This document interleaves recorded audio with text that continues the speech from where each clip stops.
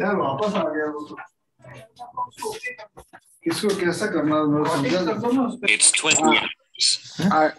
I request everyone to mute themselves.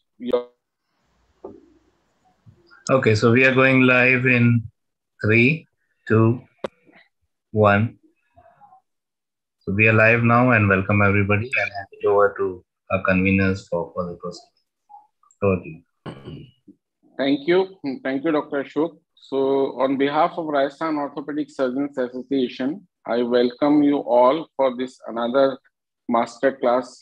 We are having a continuous series of master classes from the city chapters of Rajasthan. So, today's topic is the injuries, fractures around shoulder joint, and our Udaipur chapter is organizing this webinar. Today, we are having a galaxy of faculties, national faculties, state faculties, and the city chapter faculties with us. So before starting the proceedings of today's webinar, I'd like to invite the Rosa President, Dr. Arun Vaishy, to formally start the proceedings. Over to you, Dr. Arun Vaishy, sir. Good evening, all. Thank you, Dr. Rahul. On behalf of Rosa, I would like to welcome all of you on this interesting topic, shoulder management of shoulder injuries. I am very glad that we have with us Dr. Amit Agarwal and Dr. Chirag as a national faculty. And we also have our young and dynamic state faculties, Dr. Lalit, Dr. Harpreet, Dr. Soumya Agarwal, Dr. Rahul Khanna, who is going to moderate, Dr. Hemant Jain. We also have our President-elect, Dr. Vinay Goyal, with us. And I hope that this webinar is going to help across the state in managing the most common fracture around shoulder and its finer intricacies of the surgeries. So I think not taking much of time, I should welcome everybody. And I would ask Dr. Rahul to start the proceedings. Welcome all. Thank you. Thank you, sir. So for today's webinar, from the Rosa side, Dr. Rahul Garg is moderating and coordinating on, and Dr. Rahul Khanna from Udaipur will be a moderator. So I'll request both the moderator and the coordinator to introduce the faculty and start the proceedings of today's webinar.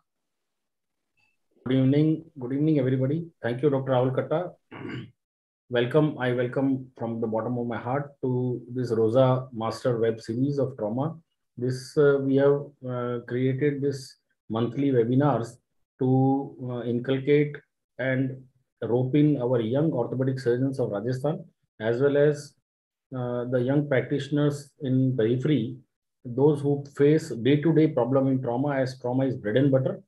Arthroplasty and essential spine and everything is a specialty, but trauma everybody practices. And how to do it right way, and what are the difficulties they face. And we get two masters faculty from national faculty. We select them who have done a lot of good work to guide us. And in today's webinar, our topic is going to be fractures around shoulder. What is the right way of management, supported by literature. So we have two national faculties, Professor Amit Kumar Agarwal from Delhi and Dr. Chirag Thonse from Manipal Hospital, Bangalore. I would briefly introduce Dr. Amit Agarwal. He is an MBBS, MS, DNB, MCH Orth UK and MCH Orth USAIN and MNMS. He is a program chair, MCH Texila American University. He is Associate Editor, Journal of Clinical Orthopedics and Trauma. Assistant Editor, Indian Journal of Orthopedics, Professor and Consultant Orthopedic Surgeon at Indraprasth Apollo, New Delhi, and he has been conferred with prestigious Apollo Young Academician Award in 2019. Another faculty we have with a star faculty is Dr. Chirag. He is MS Orth and Fellow of SICOT from Germany, Fellow of Arthroscopy and Sports Medicine, Australia, and he is a lead consultant at Manipal Hospital, Millers Road, Bangalore. Dr. Chirag has an experience of 14 years and he is specialized in sports medicine, arthroscopy and joint replacement. Dr. Chirag has performed over 5,500 orthopedic surgeries till date, majority being arthroscopy, ligament reconstructions, about 1,500 ACL reconstructions, 3,000 shoulder and knee scopies, and 1,200 joint replacement surgeries. So welcome to our guest faculty. We have state faculty, Dr. Lalit and Dr. Hemant Jain. Dr. Lalit Modi is practicing in Jaipur, and Dr. Hemant Jain is associate professor, also from Jodhpur. We have today's webinar is going to be conducted by Udaipur Orthopedic Society. We have Dr. B L Kumar sir, senior professor, head of the department from Udaipur. He was at R&T Medical College and now he's at Pacific Medical College, leading as a principal chair. Dr. Rahul Khanna is going to be moderator, and I would hand over the mic to Dr. Rahul Khanna to introduce the other Udaipur faculty and to start the today's talk by giving first Dr. Amit Agarwal can start after you introduce. Dr. Rahul Khanna, please. Unmute yourself. Dr. Rahul, unmute. Dr. Khanna, you have to unmute yourself. Thank you, Rahul sir. First of all, I would like to thank Rosa for giving us a wonderful opportunity to host this session. And we have got all the stalwarts as you have discussed earlier. Without wasting much time, I would like to honor Dr. B L Kumar sir, who is a senior professor and head of department orthopedics PIMS, Udaipur. So I welcome you all for this magnificent treat. I would request Dr. Amit Agarwal to present with his talk. We'll be having two senior faculties from national level, and they'll be presenting their talks, followed by two state faculties in the form of Dr. Hemant Jain and Dr. Lalit Modi. Both are well versed to Rajasthan Orthopedic Society. And then we'll be having some case-based presentations. There are 4 cases in total from Udaipur Orthopedic Societies, and we'll be presenting that one by one. So I will hand over the mic to Dr. Amit Agarwal to just proceed with his findings. Thank you, Dr. Rahul. Thank you, Dr. Rahul Garg, sir, for the nice introduction. And thank you, Rosa, for inviting me for this wonderful webinar. So this is my second talk with the Rosa. Last time I have presented on the topic of avian, role of cultured osteoblast in post-COVID avian. I hope it's clear. Can you see the presentations? Yes, Dr. Amit. Yeah. So today's topic will be the role of intramedullary nail in proximal humerus fracture. Just to brush up with the anatomy of the proximal humerus is very peculiar. With greater tuberosities are the king, and we have to address them at any cost to get the good outcome. Whatever we do, whether we do the nailing, plating, or hemiarthroplasty, we have to fix them together to get out the good result. And they have their own attachments. Because of that, they get displaced, and we have to understand that GT, LT, and humeral shaft, they all have their muscle pull. And last but not the least, the humeral head, which have a very precarious blood supply and which is very prone for avian. So we don't know whether this PUSPA phenomenon has created the awareness of shoulder injuries or pathologies in the society, or it has made our patients more forgiving for the shoulder complications or pathologies. But anyhow, the incidence ranges from 5% in all the fractures, and the proximal humerus fractures ranks third behind the distal radius fractures and the hip fractures. And 65% of all the patients with proximal humerus fractures are more than 60 years of age. And this is the age where we get all the complications. There are multiple comorbidities, hypertension, thyroid, sugar, and the cuff quality is not good. The bone quality is also not good. So it has a bearing on the management of the proximal humerus fractures. Fortunately, only 20% of the humerus fracture requires the surgical intervention as per the modified Neer criteria. So 80% can be managed conservatively. That we have to understand, because with time we are forgetting the art of conservative management and we are jumping in for the surgery. For youngsters, it's very important that 80% can be managed still conservatively.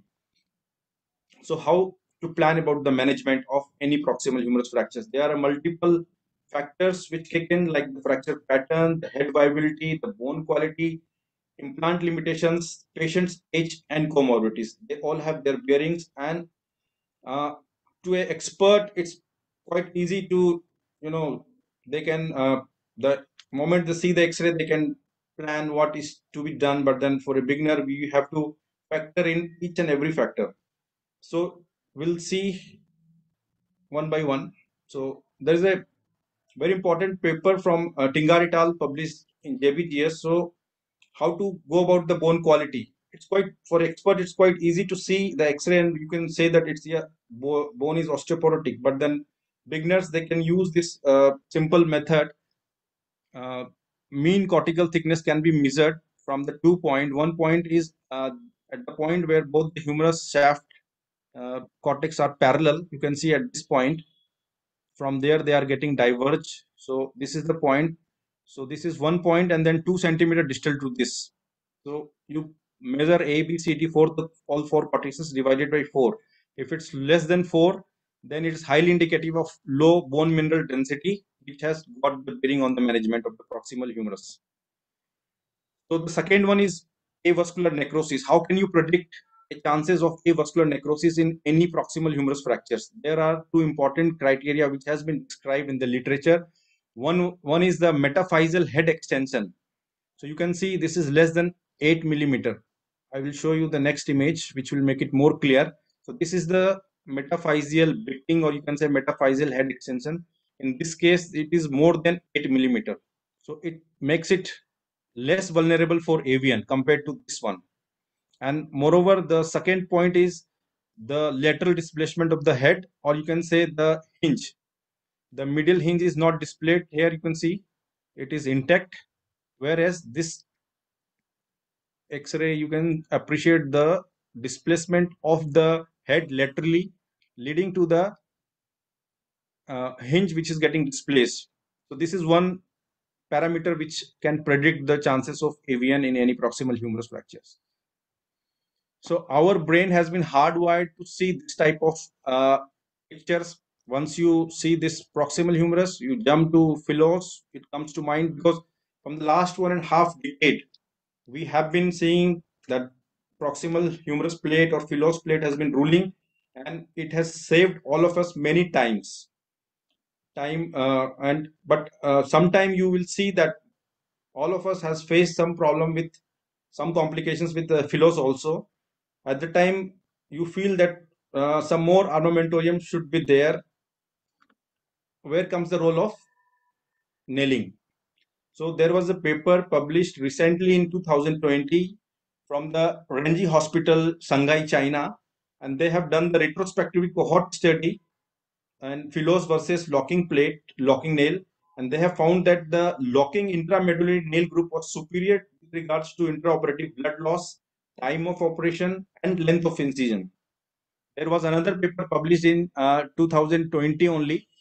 They also say that if you compare both multi-lock nail versus philos plate, nail is superior in respect to blood loss, operation time, even complications, reoperation rates, and the change of neck shaft angle. So all the parameters, multi-lock nail was doing better.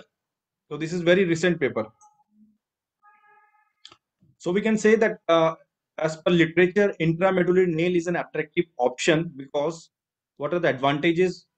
It preserves the blood supply, and the surrounding soft tissue envelope is also preserved because it's a minimally invasive, and its intramedullary location, it provides the better biomechanical stability than other fixation techniques, and it is a overall stiffer construct compared to the locking plate.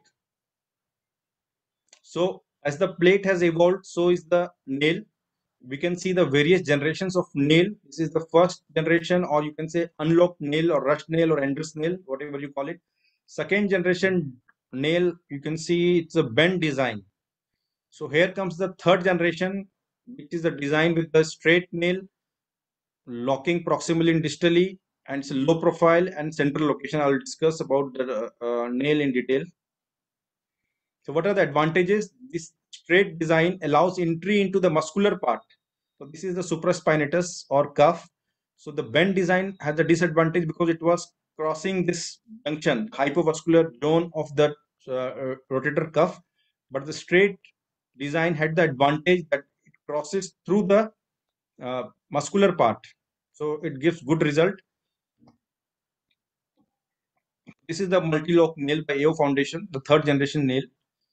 A little bit about the nail. You can see proximal locking screws are there, 4 screws, A, B, C. A and B are from lateral to medial, and D is also from lateral to medial, but C is from anterior to posterior. And ascending screw or the calcar screw is there at the level E, and there are 2 distal biplanar locking screws which can be used to lock the distal through the jig only. So there is a screw in screw technique. I'll discuss about it in a while.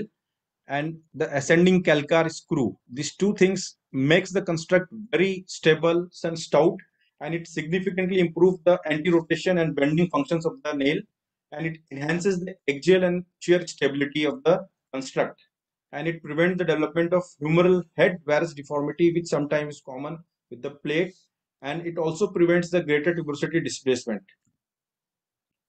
So this we have already discussed. The nail diameter, the golden screw is 4.5 and rest of them are 3.5. So this is the multi-lock screw, the main screw. You can see there are 4 advantages with this screw. This tip is blunt and it reduces the risk associated with the secondary screw perforation in the subchondral bone. And we have 4 suture holes which can be used to attach your rotator cuff to maintain the fracture configuration. And there is a unique screw in screw option for better stability. You can pass a 3.5 cortical screw through this multi-lock screw, and as a whole, if you see in osteoporotic bone, it gives a greater stability. And the 4th point is the differential threads. You can see this differential thread acts like a Herbert screw, and it gives a good purchase in the osteoporotic bone. So these 4 unique points make the whole construct very stable. So as a whole, if you talk about the surgical point of view, it is less intraoperative blood loss in the nail over the plate because you are giving just a small incision, less operative time. Obviously, there is a learning curve initially, but then after a few cases, you can cut down the cut down the time, and less post-operative complication as per literature you have seen. Shorter fracture healing time because you are preserving the biology. Minimal invasive surgery with intramuscular approach. You are not violating any muscles because you are going through the intramuscular approach. I'll come to the surgical steps. And entry point, which is most important, it is more medial with more bone stock surrounding the nail, and it gives the more purchase in the bone. And nail acts as the 5th anchor point to enhance the stability, and it has a shorter lever arm because it's an intramedullary device compared to plate, lower bending moment, and decreases the mechanical failure. So does it work for all the type of fractures? Like the study was done in Italy in 2019. All these studies are very recent because there is a surge in the use of nail of late last few years, and this was published in 2019 in musculoskeletal surgery. And what they have found that in 2 and 3 part proximal humerus fractures, it is efficacious therapeutic solution for this type of fractures. So it is stable fixation, minimal soft tissue dissection, early mobilization of shoulder, and good outcome. Overall, all the parameters were in favor of nailing. So what about all of you must be thinking that okay, 2 and 3 part fracture, but what about the 4 part fracture? So this is another study published in 2020 only from Journal of International Medical Research, and they have studied the role of nail in 4 part fractures, and they have also found the same thing, that the no obvious complication, and it helps to restore the shoulder functions early compared to nail. So coming to the surgery itself, it can be done in both beach chair or in the supine with the sandbag under the scapula as we do the plating. Incision is the anterolateral approach as we go through the transdeltoid approach. you go between the raphe between the anterior and middle third of the deltoid muscles. So supraspinatus tendon is split and identification of the nail entry point on the apex of the humeral head.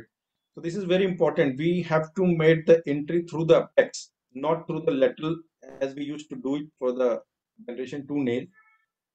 We have to convert in the Shyam from APN lateral view that it has to be at the apex and in line with the intramedullary thing.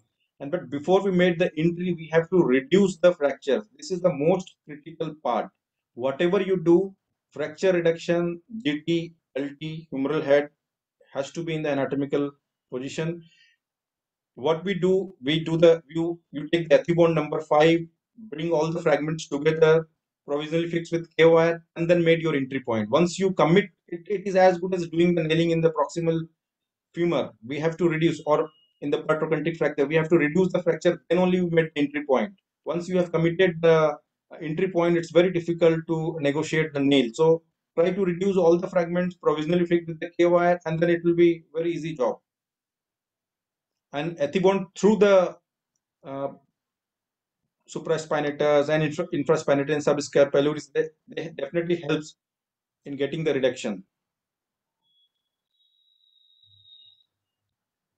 So you can control the fragments with this ethibond, and this is how you can make the entry point, and then gradually you can insert the nail subsequently. The nail diameter is 8 mm and 9.5 mm, depending on that you can use, and the length is 160. The shorter, normally for proximal humerus we use the shorter nail. The longer nail is rarely used, and this is how you can do the proximal screws, and distal through the same jig you can do it. Free hand is not required. So at the end of the surgery, you can see you have to insert it properly so that it should not impinge in the supraspinatus area, and you have to close, you have to repair the cuff. So this is how it looks like, very small incision. You need not open it full. In deltopectoral, it's very incision is very large. It has its own advantage, but then if you can manage with this, it's looking good. You can see the screws in various direction, and this is the calcar screw. So there are few maneuver for reduction of the two-part fracture. Before reduction, you can see the diaphysis is displaced in adduction, translation, and internal rotation because of the pull of the pectoralis major, latissimus dorsi, and teres major. So you have to reduce it closely. So the challenge is to reduce the fracture closely in nail. In plating, it's quite easy. Everything is there. You have opened it, so it's quite easy to reduce it. But once you have started understanding the mechanism by which it is getting displaced, you can reverse them, and then you can easily put the nail. See, in this particular fracture, it's difficult, but then when you reduce it, now it's quite easy to put the nail in. So placing the arm in the neutral rotation allows the derotation of the diaphysis and almost complete fracture alignment. So this is how you have to manipulate and see the reduction. And once reduction is there, you have to provisionally either you fix with K wire, or if it's stable, you can directly put the nail. So there is one small group of patients presenting with the varus proximal humerus fracture, and this is very challenging for any trauma surgeon because they have a very high failure rate. The reason being there is a combination of the medial cortex which make them susceptible to the revarus displacement due to the lack of the medial support after reduction, and the chances of screw penetration is very high, and reoperation and failure is very high. We all have seen this type of patients in our clinical practice with the Philos plate. So what we used to do, you can put the multiple humeral screw, or you can put the calcar screw through the plate.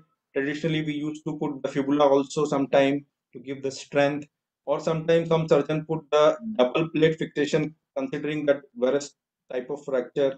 And sometimes we have to do the shortening of the humeral shaft and do the impaction kind of surgery.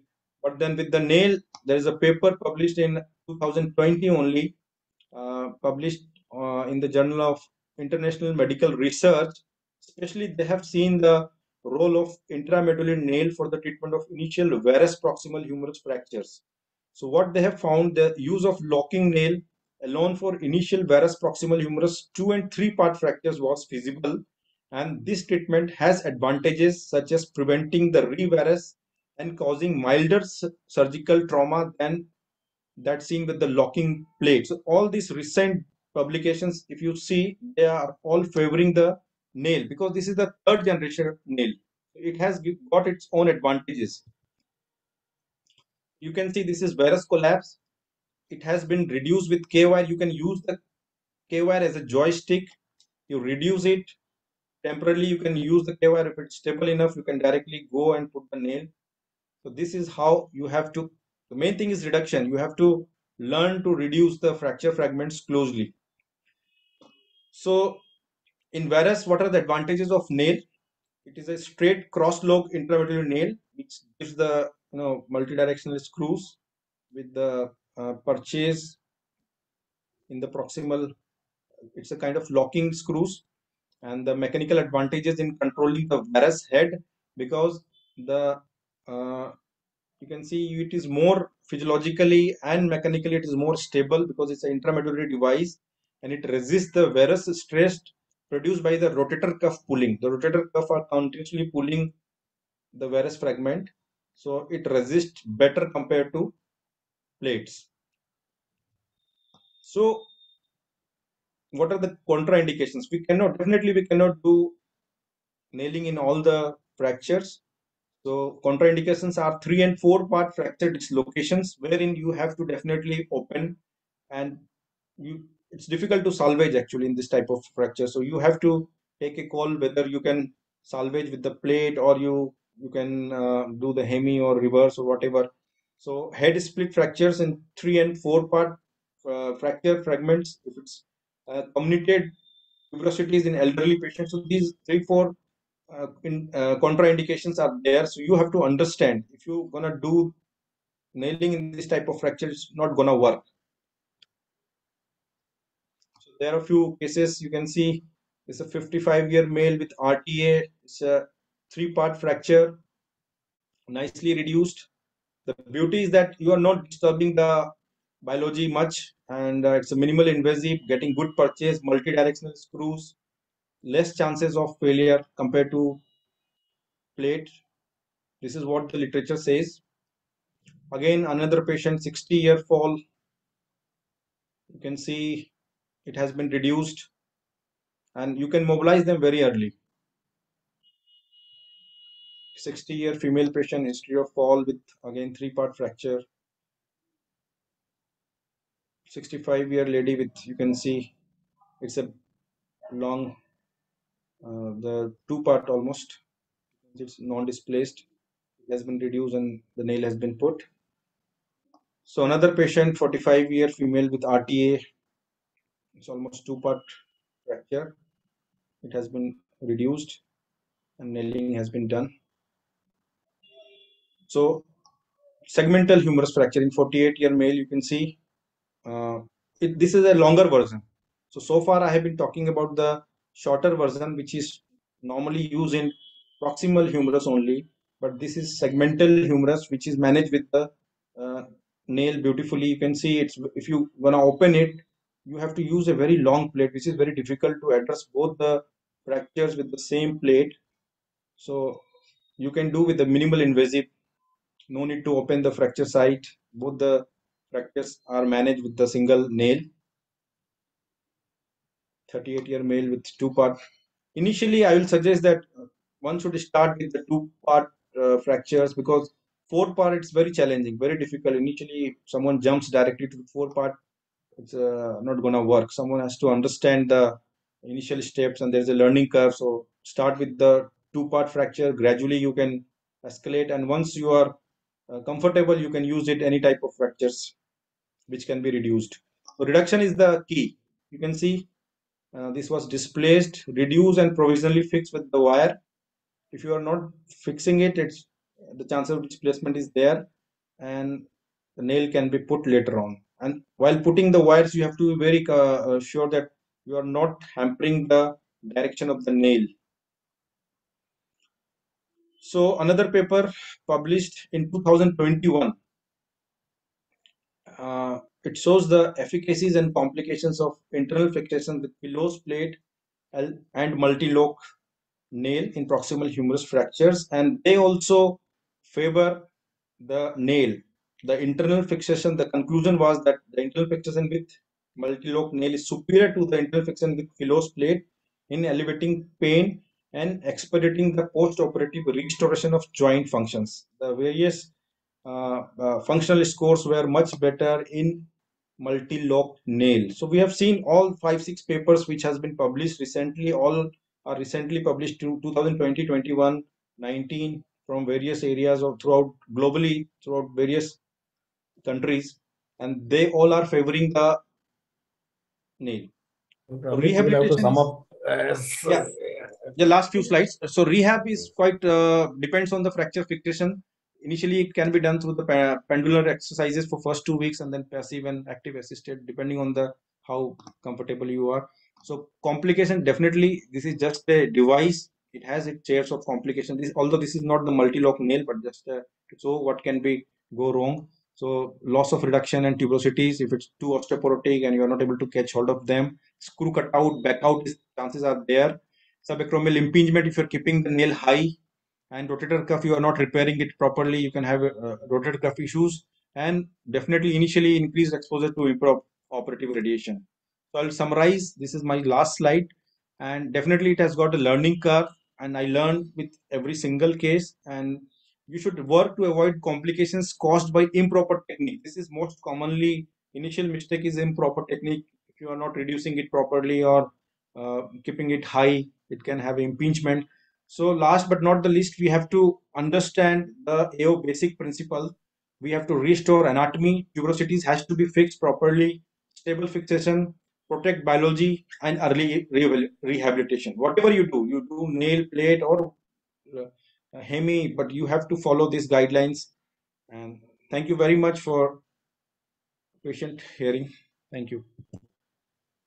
Thank you, Dr. Amit. It was a wonderful presentation, and intramedullary nailing in humerus is practiced less by our surgeons. Rather, plating is more preferred, and you have shown a beautiful arena of cases wherein indications have increased now with such kind of devices available. Dr. Hemant has a question for Dr. Amit. Hemant ji, what do you... Dr. Rahul, I just want to add a comment, basically, not a question. The X-rays, Dr. Amit, first of all, nice presentation. The X-rays you showed of nailing in 3-part and 4-part fracture, as you rightly said, it is a technically very difficult.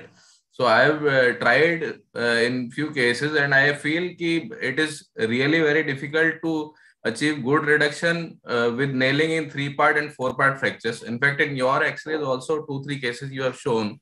I think we could have better reduced the GT by loss rather than doing nailing. So for me, I consider 2 main indications for nailing. Basically, metaphyseal combination, whenever there is metaphyseal combination, or you showed segmental fractures, the proximal humerus fractures extending into the shaft. So these are the main indications for nailing in my practice, rather than 3-part or 4-part fractures. 2-part fractures, as you rightly showed, they can be very well managed with nail as well as plate, as well as other techniques also. Sometimes if they are impacted and displaced, we can manage them conservative or percutaneous KVS also. You rightly said, but the idea of this lecture is to, show the cases wherein through the literature also they have shown 3- and 4-part fractures, they are doing it. Yes. So it is a traditional thinking that for metaphyseal combination or segmental fracture, nail is better. But the idea is for proximal 3- and 4-part fracture, we have to start doing, and we can keep it one of the options. Yeah, but I disagree. I just commented that's why, because the publications you have shown are still not the most accepted publications to show there's not enough good evidence to show that they are good in 3-part and 4-part fractures. Yes, sir. Vinay, sir. To me also, it looks that reduction is very difficult in 3-part or 4-part fractures. So are there different indications for plating and nailing, and what other faculty feels about the reduction in 3-part and 4-part fractures for this multi-lock nail. Dr. Chirag, would you like to add something? Dr. Chirag, would you like to?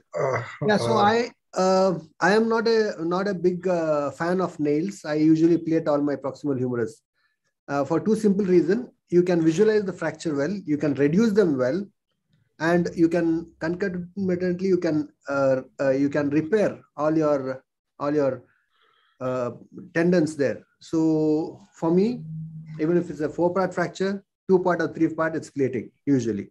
Until it's a very highly osteoporotic bone, elderly individual, very high risk, probably you would consider a Jess or a pinning. So what about segmental? Segmental, of course, yeah. Segmental fractures also, that's a tricky situation.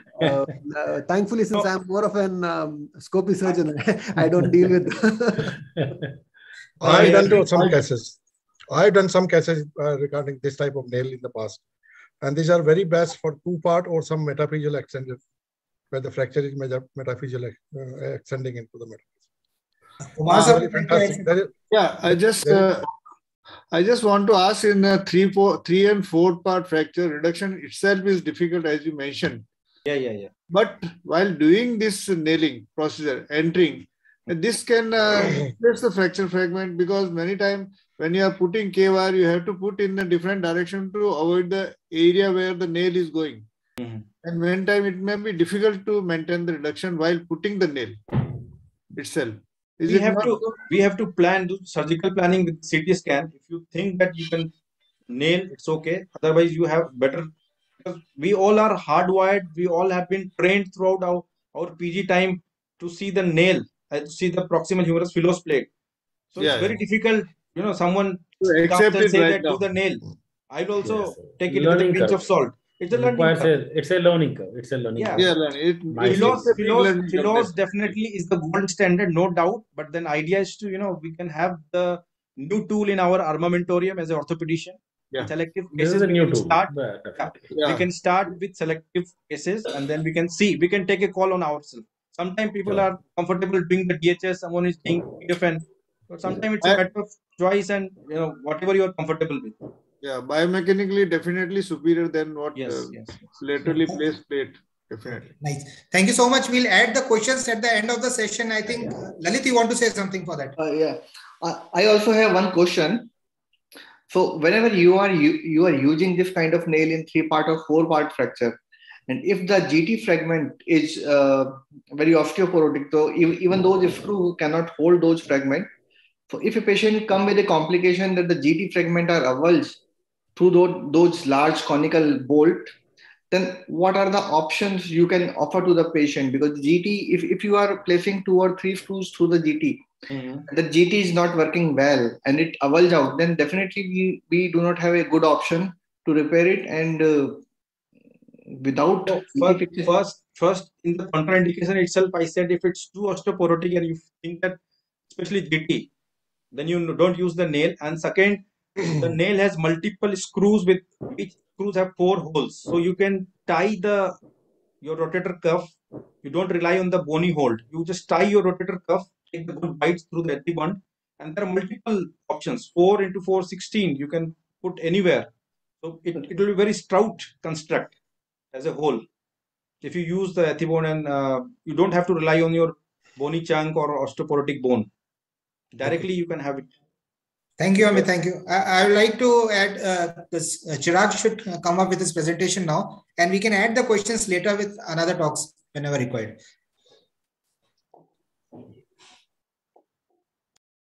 Dr. Chirag can start. Yeah.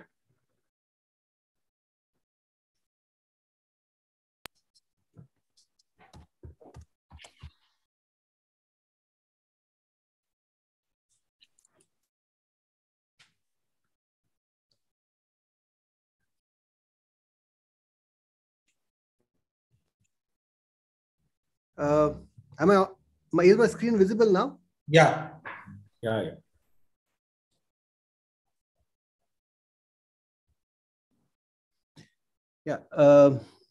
First of all, good evening, everyone. And I would thank the Rajasthan Orthopedic Association and especially my dear friend, Dr. Rahul Khanna, for providing us this platform and inviting me for this interactive session.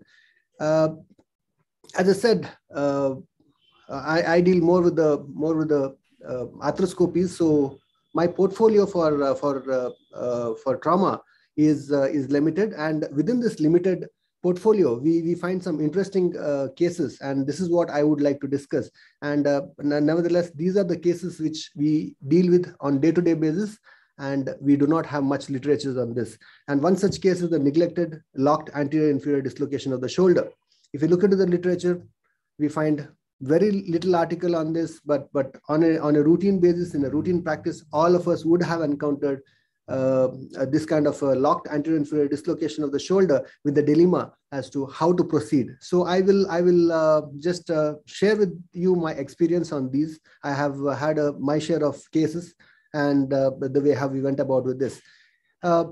It's twice more common than the locked posterior dislocations. The anterior-inferior locked dislocations are twice as more common as the locked posterior dislocation.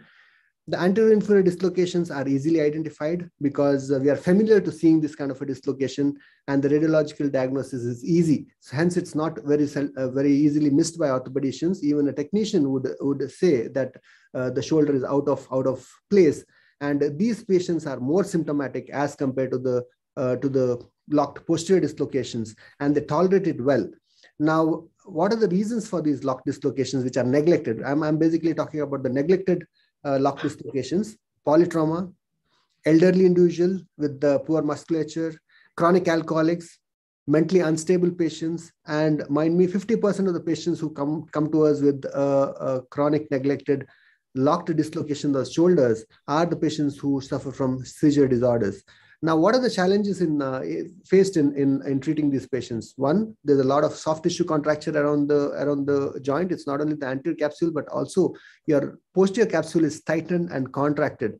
Fibrosis of the glenoid fossa. There is fibrous tissue which is grown into the glenoid fossa, and this brings about the reduction of these neglected dislocations and make them a little difficult. Bony lesions in the humeral head and the glenoid head. This is the single predicting factor as in how we go about with our treatment of these dislocations. In rare situations, we patients do present to us with neurological injuries. They have weakness or pulses in their upper limb. Now, the most critical factors to consider: patient activity, the profile of the patient, glenoid bone loss, and the Hill-Sachs defect. Usually, it's a bipolar lesion. What we see in neglected dislocation, there's a huge Hill-Sachs defect which is hitching on the glenoid, and there's considerable amount of bone loss in the glenoid fossa. Now, this is where we need to be sure about a decision making, as in how we would go ahead with these kind of fracture dislocations. What are the treatment options available? Watchful neglect. Many of the authors have recommended the watchful neglect. It's not a bad idea. A lot of patients have survived with the neglected anterior-inferior dislocation. They're almost performing their routine activities. Only thing what they would complain is the loss of contour in the shoulder, and overhead activities would be difficult. Eventually, it forms a pseudoarthrosis, and patients are quite comfortable unless they develop some form of neurology, tingling and numbness in the hand. Close reduction is an option if the head is reducible and if the head remains in place. Now, it's a thin line of decision making between just leaving the patient reduced and probably going ahead and doing a second surgery for the patient. Open reduction with or without allograft reconstruction, either a Latage or a bone block procedure. Open reduction with the Bankard's repair, remplissage, or some people even advocate for a augmentation in the anterior aspect of the shoulder. Arthroplasty, a hemiarthroplasty, that is plus or minus a Latage. A Latage if there is a big bone loss with the hemiarthroplasty. There are some authors who also recommend a reverse shoulder arthroplasty. Of course, I do not have much of an experience on a primary RSA for a neglected fracture dislocations. Glenohumeral fusion, if you really want to be secure about your treatment and the patient is non-compliant, especially a seizure patient who's having repeated seizure episodes, you're not sure if something would help him or her, then of course glenohumeral fusion is not a bad idea. Now, let's quickly look into a case scenario. 67-year-old homemaker, right hand dominant, came to us with the history of deformity of the right shoulder, inability to move the right shoulder. It was fixed in a set particular angle and a particular position, marginally abducted and in a little bit of a flexion. Since about 1.5 months, she was a Parkinson's patient, and patient party didn't really realize that until she started repeatedly complaining that she had this problem. There was no neurovascular problems, and the counter, of course, was lost. And this is what we found on the X-ray. It was a neglected fracture dislocation of the shoulder. Got a CT scan, a big dent in the humeral head, and a marginal glenoid bone loss. There is not a significant glenoid bone loss. It's more of a unipolar bone lesion. If you see here, the head subtraction image, it's more of a pear shape rather than the inverted pear shape, saying that we do not have a big bone loss in this. It's more of a dislocation with humeral head bone loss. And what we had seen here, there was a huge pocket of collection of fluid around that area, forming a pseudoarthrosis. So the patient was quite getting comfortable with this, and of course the heel sacs lesion. How do we proceed? We exposed with the standard. What we did, we went ahead, did a standard deltopectoral approach. There was a huge rent seen in the rotator cuff. The heel sac defect was also huge, as you see here. The pseudoarthrosis and the fibrous tissue was excised. Open reduction was achieved. Posterior capsule was reduced. Very important. This step is very important. We need to clear out the fibrotic tissue in the glenohumeral joint, take a cautery and release the posterior capsule. Until unless you do that, you're not going to retain the head in the socket. Then went ahead and placed 2 anchors in the heel sacs defect. This serves 2 purposes. One is repairing the cuff. Second is it acts like a remplissage. The subscapularis was then reefed and the rotator interval was closed, hence making sure that your anterior stretched out capsule and your stretched out ligaments are tightened up and you have a good reefing on the anterior portion of your shoulder. And acromiohumeral pinning. I did not go ahead with the pin through the joint. I did pin it from the acromion to the humerus for the first 3 weeks just to keep it in place. And for now, the patient is holding well and she's been rehabilitated and doing well. Simple second case. This is what we see most commonly. 45-year-old housewife fell about 3 weeks back. For unknown reasons, she has not come. What we did, we took her to the OT and under GA reduced it. And this is what we saw, a huge chunk of bone which is floating around there, and it was quite unstable. One option was to pin it and keep it there, but that was not what we really thought we should do. This was a big bone loss. It's more than 21% of the bone loss. That is it falls in the critical bone loss. Of course, there was no heel sacs defect seen anywhere. It was just a small little defect in the humeral head, but it was more of a glenoid bone loss. And this shows an inverted pear-shaped profile of the glenoid fossa, saying that this is a big chunk of bone which is lost. What I did a coracoid osteotomy, visualized the glenoid well, 4.5 screw with a washer, did go ahead and fix it primarily, and then went ahead and fixed off the coracoid. The patient is fine, and we haven't had any sort of subluxations with this. 68-year-old female fall at home, dislocated anteriorly. This is not my case. I just did a revision for this. The primary surgeon initially reduced the dislocation and it got redislocated the next day. The surgeon went ahead, did a lateral approach and repaired the cuff. And then the patient presented to me with this was the primary X-ray when the surgeon, he did not, there was no CT scan or MRI which was performed at that point. Directly gone ahead and done rotator cuff repair, and this is what the patient came to us with. But the irony is the patient was with a neglected anterior inferior dislocation for about 3.5 months, and the patient had a neurology of a finger drop and a wrist drop. She was unable to extend her wrist and her fingers. Now, this was the incision what was done by the primary surgery, and we went ahead, got a CT scan done. We would see here that there is a considerable amount of glenoid bone loss with the marginal heel sacs lesion also. So it's a bipolar lesion which needs to be treated in a similar way. What we did, went ahead, did a bone block procedure like a Latage, and did a parachute fixation for the rotator cuff. Did not going to venture into putting in too many of anchors here.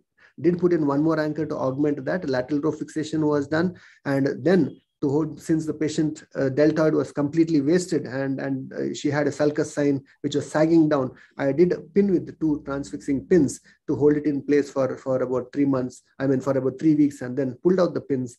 The patient is rehabilitated, and neurology is recovering, but at a slow pace because she is diabetic, and getting back the neurology for these patients is a challenge. A case for 48-year-old youngish lady, trauma 2 years back. 2 years back. I really don't know why she sat for 2 years before coming to us. Wasting of the shoulder muscles, movement restricted. Typically, you see her drop arm test positive, patient unable to abduct. The arm is in a fixed position on passive movement. Also, she's got marginal movements. Got an X-ray done, and this is what the X-ray showed: locked anterior-inferior dislocation without much of a bone loss. It was a huge chunk of the humeral head, about 1/3 of the humeral head, which was lost over the period of time, maybe I assume. And she also had a huge collection of fluid with the hemarthrosis, which was, pseudoarthrosis, which was formed, and she was functionally performing some activities. But then she came to us now because her hand started hurting, and she started getting those sharp shooting pain around her forearm and her fingers. I went ahead, did a simple hemiarthroplasty, and functionally the patient is doing pretty much fine. This is at the end of 6 months. A good range of movement. The patient satisfaction is good. Well, I had another case. I do not have the preoperative imaging with this. A similar case. Went ahead, did a Latage with the hemiarthroplasty. Sometimes when we have a huge bone glenoid surface bone loss, along with the humeral head, which has a bone loss of about 25 to 30%, it's always a bright idea to just go ahead with the hemiarthroplasty with the bone block procedure like Latage, or you can use your ILAC bone crest graft and augment or do a kind of a Latage procedure. 30-year-old fracture dislocation reduced. Here we see a huge GT fragment. This was we reduced it after about 2 weeks time, and the GT falls in place. We have not gone and done anything with this GT, just left it alone. This was the CT scan. Post the reduction, the head was in place with the gravity, the X-ray. The head was still not subluxating, no glenoid bone loss. The patient was functionally, the video is not playing in, it's functionally fine, and the patient is doing all right. So not necessarily that we need to intervene every time we see any sort of a humeral head bone loss. It also depends on the kind of instability we see there. 60-year-old locked anterior dislocation reduced after 4 weeks. This case it's not my case. She just happened to come to my clinic because she was a relative of one of our clinic staff. She just came with an X-ray showing that, telling me that there was some amount of something wrong in the X-ray. My auntie had a dislocation reduced. They did something in the hospital, but now I see something wrong in the X-rays, and this is what the X-ray she came to me with. No investigations done, budget patient, so I just left it at that. But just for curiosity, I did get her video, and unbelievable. We see the pre-op, I mean, we see the post-reduction X-ray. You hardly see any humeral head or the GT fragment there. I really thought that she would not be abduct her arm at all, because I thought there's a complete loss of the rotator cuff, but this is what she functionally was having. And she's happy with it, living with that. Sometimes we need to accept the biology and the nature of the body, and probably there is some amount of compensation happening with the deltoids, which is allowing her to abduct and do her routine activities. To take home, young active patient skillfully neglecting the fracture would not be well tolerated. Always go ahead and repair it and do some kind of a procedure to stabilize the shoulder. If a large humeral head defect, then a total shoulder arthroplasty or a partial shoulder arthroplasty maybe something which one could recommend. A reverse shoulder replacement can be considered as a reserve option to provide stability in extreme circumstances. I would once again thank the Rajasthan Orthopedic Society and my dear friends for giving me this opportunity to be here. Thank you. Thank you, Dr. Chirag. Very nice and thorough deliberation of a very different arena of cases, which we usually see in our practice, but don't do anything for that much. Any questions from the panel? Dr. Chirag? Yes, sir.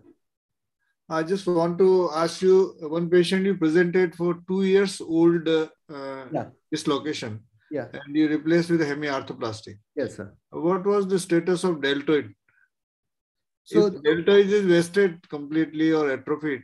Yeah, so she did it is have possible to maintain the dislocation in that position. Yeah, she did have some amount of deltoid wasting, but as I said, she already had a pseudo arthrosis of that joint, and she was functionally doing her activities. She didn't come to me for a shoulder deformity. She came to me with the pins and needles in the hand and kind of a radiating pain because of overstretching of the axillary structures. She was happy, and we a lot of times, I have one patient of mine who is doing all his activities with the pseudo arthrosis. He's even able to carry his bag, ride, drive a car with the neglected shoulder dislocation. So I think here we treat the patient profile and probably not the X-ray or the MR. Okay, thank you. Thanks, sir. Dr. Hemant. Go ahead, Dr. Hemant. Go ahead. Just one short question. Dr. Chirag, you showed in one case that you did posterior capsule release as well as remplissage. I just want to ask, when we do a deltopectoral approach, how you do like this? See, yeah, this is a very good question. So if you see my incision, I've taken an extensive deltopectoral approach. The shoulder is dislocated, relocated, and then redislocated. You will find the posterior capsule. Take a cautery and release it. Unless you release a posterior capsule, your head is not going to be in the socket. Definitely, you have to clear the glenoid fossa. Any dislocation neglected, and if you're opening up beyond 3 to 4 weeks time, you have to clear the glenoid fossa. So when you clear the glenoid fossa, of course, you'll be able to steal the posterior structures. Do you follow what I'm telling you? Yeah, that means you address it in dislocated position. Yes, yes, of course. You do not have the cuff because you already have a Hill-Sachs defect there. Your cuff is half tone. It's very easily visualized there.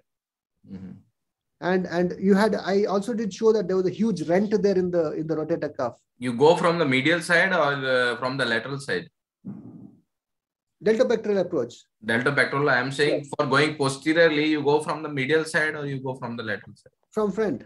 You have a rent in the capsule. You visualize through that, clear your structures through that. That means you go from the medial side. Yes, definitely from the medial. Medial side, you go posteriorly, dissect the capsule, and you do remplissage also from that side only?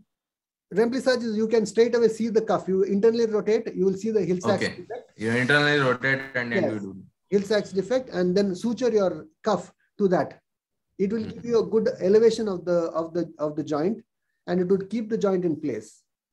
It would serve two purposes.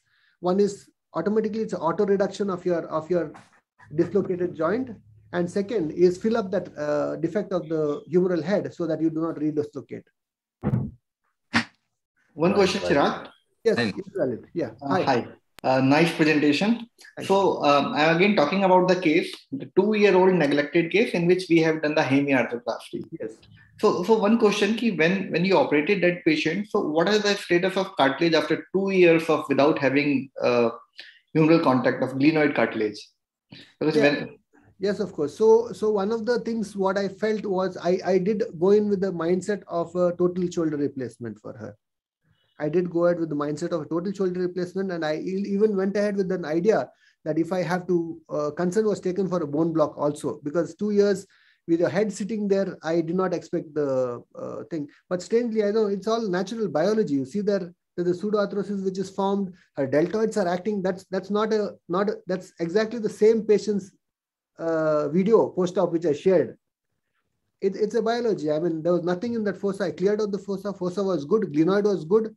So I didn't do anything with the glenoid. I just did a hemi. Okay. So, but yeah, of course, we have to, some people also use some fascia patches or a capsule patches there for the glenoid. If there's a glenoid wear, most of them also say that you can use a fascial lata patch, or else you can use a synthetic augment for the glenoid. Biological resurfacing you want. Yeah, resurfacing. Yeah. So, yeah. So resurfacing is also propagated by a lot of authors. They say that in such neglected cases, when you do a hemi, rather than put a glenoid peg, you can always resurface with the tissues. And second thing, whenever we have a long duration neglected anterior shoulder, the literature is actually favoring the reverse shoulder instead of the total shoulder, because gaining the stability after so long dislocation is actually difficult because of the so much tight capsule, the subscapularis is so much contracted. And besides, the cuff have also been weared up by the time it has made. Yes, the only thing what my thought process is, see, these neglected fracture dislocations, invariably your subscapularis is also gone.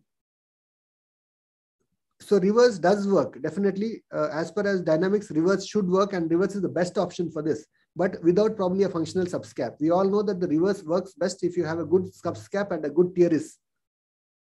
Now, even if those are not functional, of course, it may work, but may not be 100% results what you would suspect, you would expect.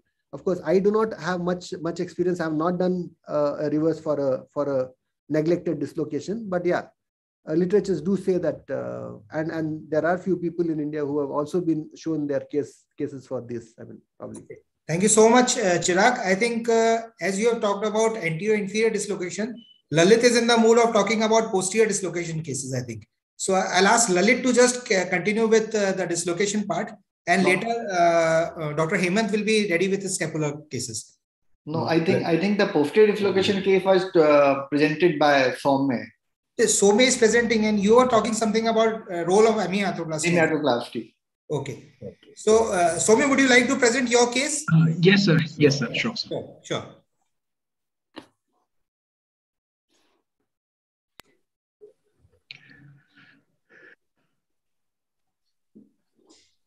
So, sir, am I visible and audible? Yeah. So, good evening, everyone. I'm Dr. Soumya Agarwal. I'm recently practicing as a consultant arthroscopic surgeon and assistant professor at RNT Medical College, Udaipur. And I thank Rosa to give me this opportunity to present the case operated by me. So, I'll be presenting a neglected locked posterior shoulder dislocation. And the 18-year-old male came with the chief complaints of pain at the right shoulder while moving the right upper limb. And he complains of an abnormal swelling at the back of the right shoulder since 2 months. Just share your screen, Soumya. Share your screen has not shared, Soumya. Yes.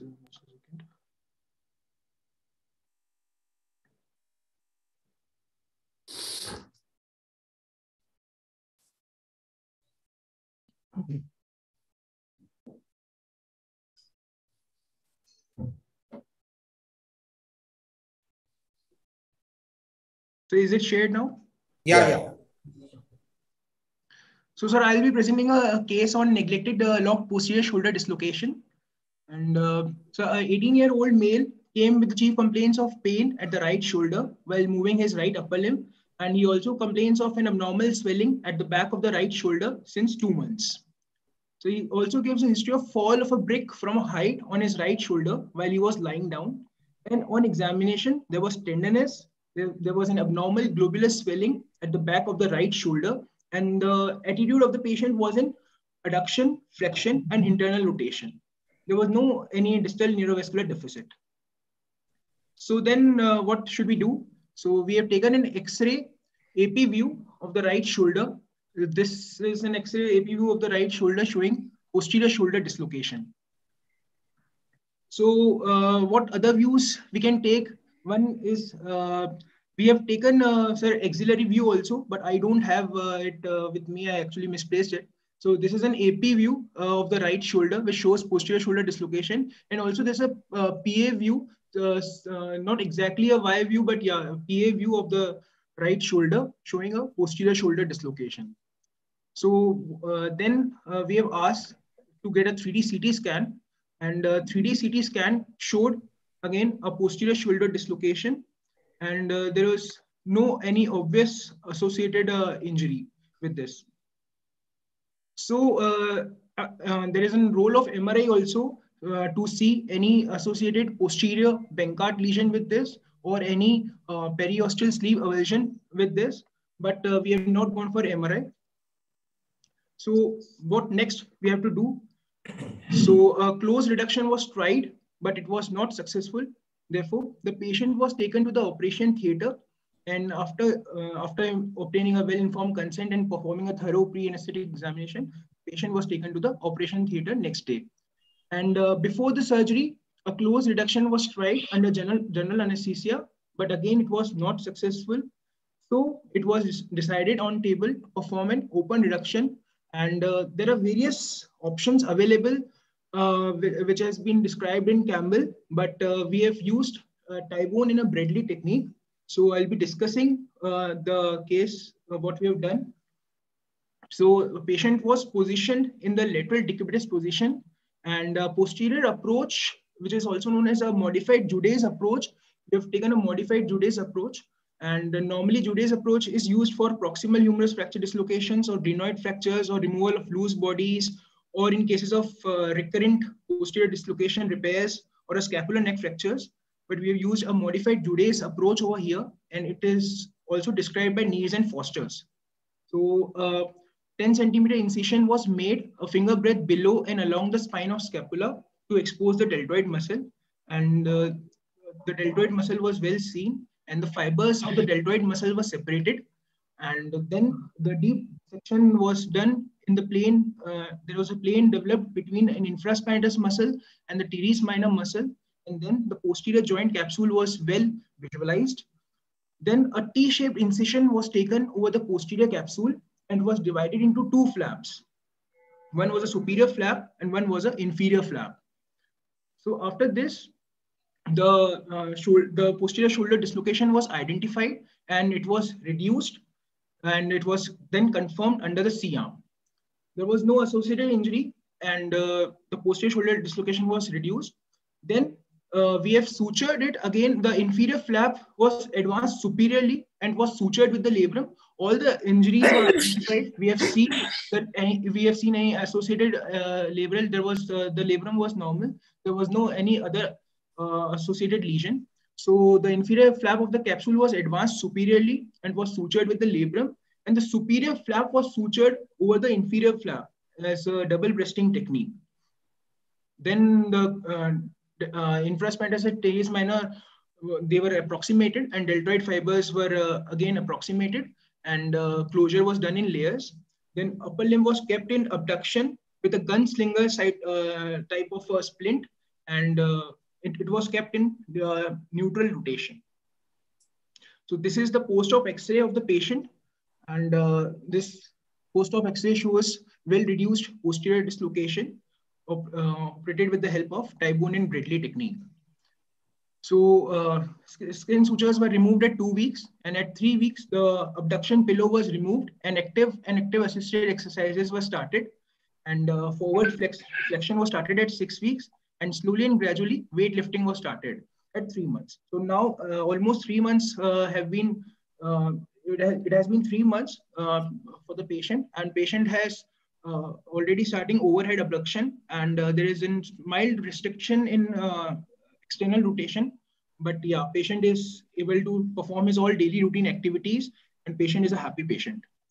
So there are various management options associated with this, as these are few papers which I have taken from the net, and these papers show there are various treatment options for locked posterior shoulder dislocations.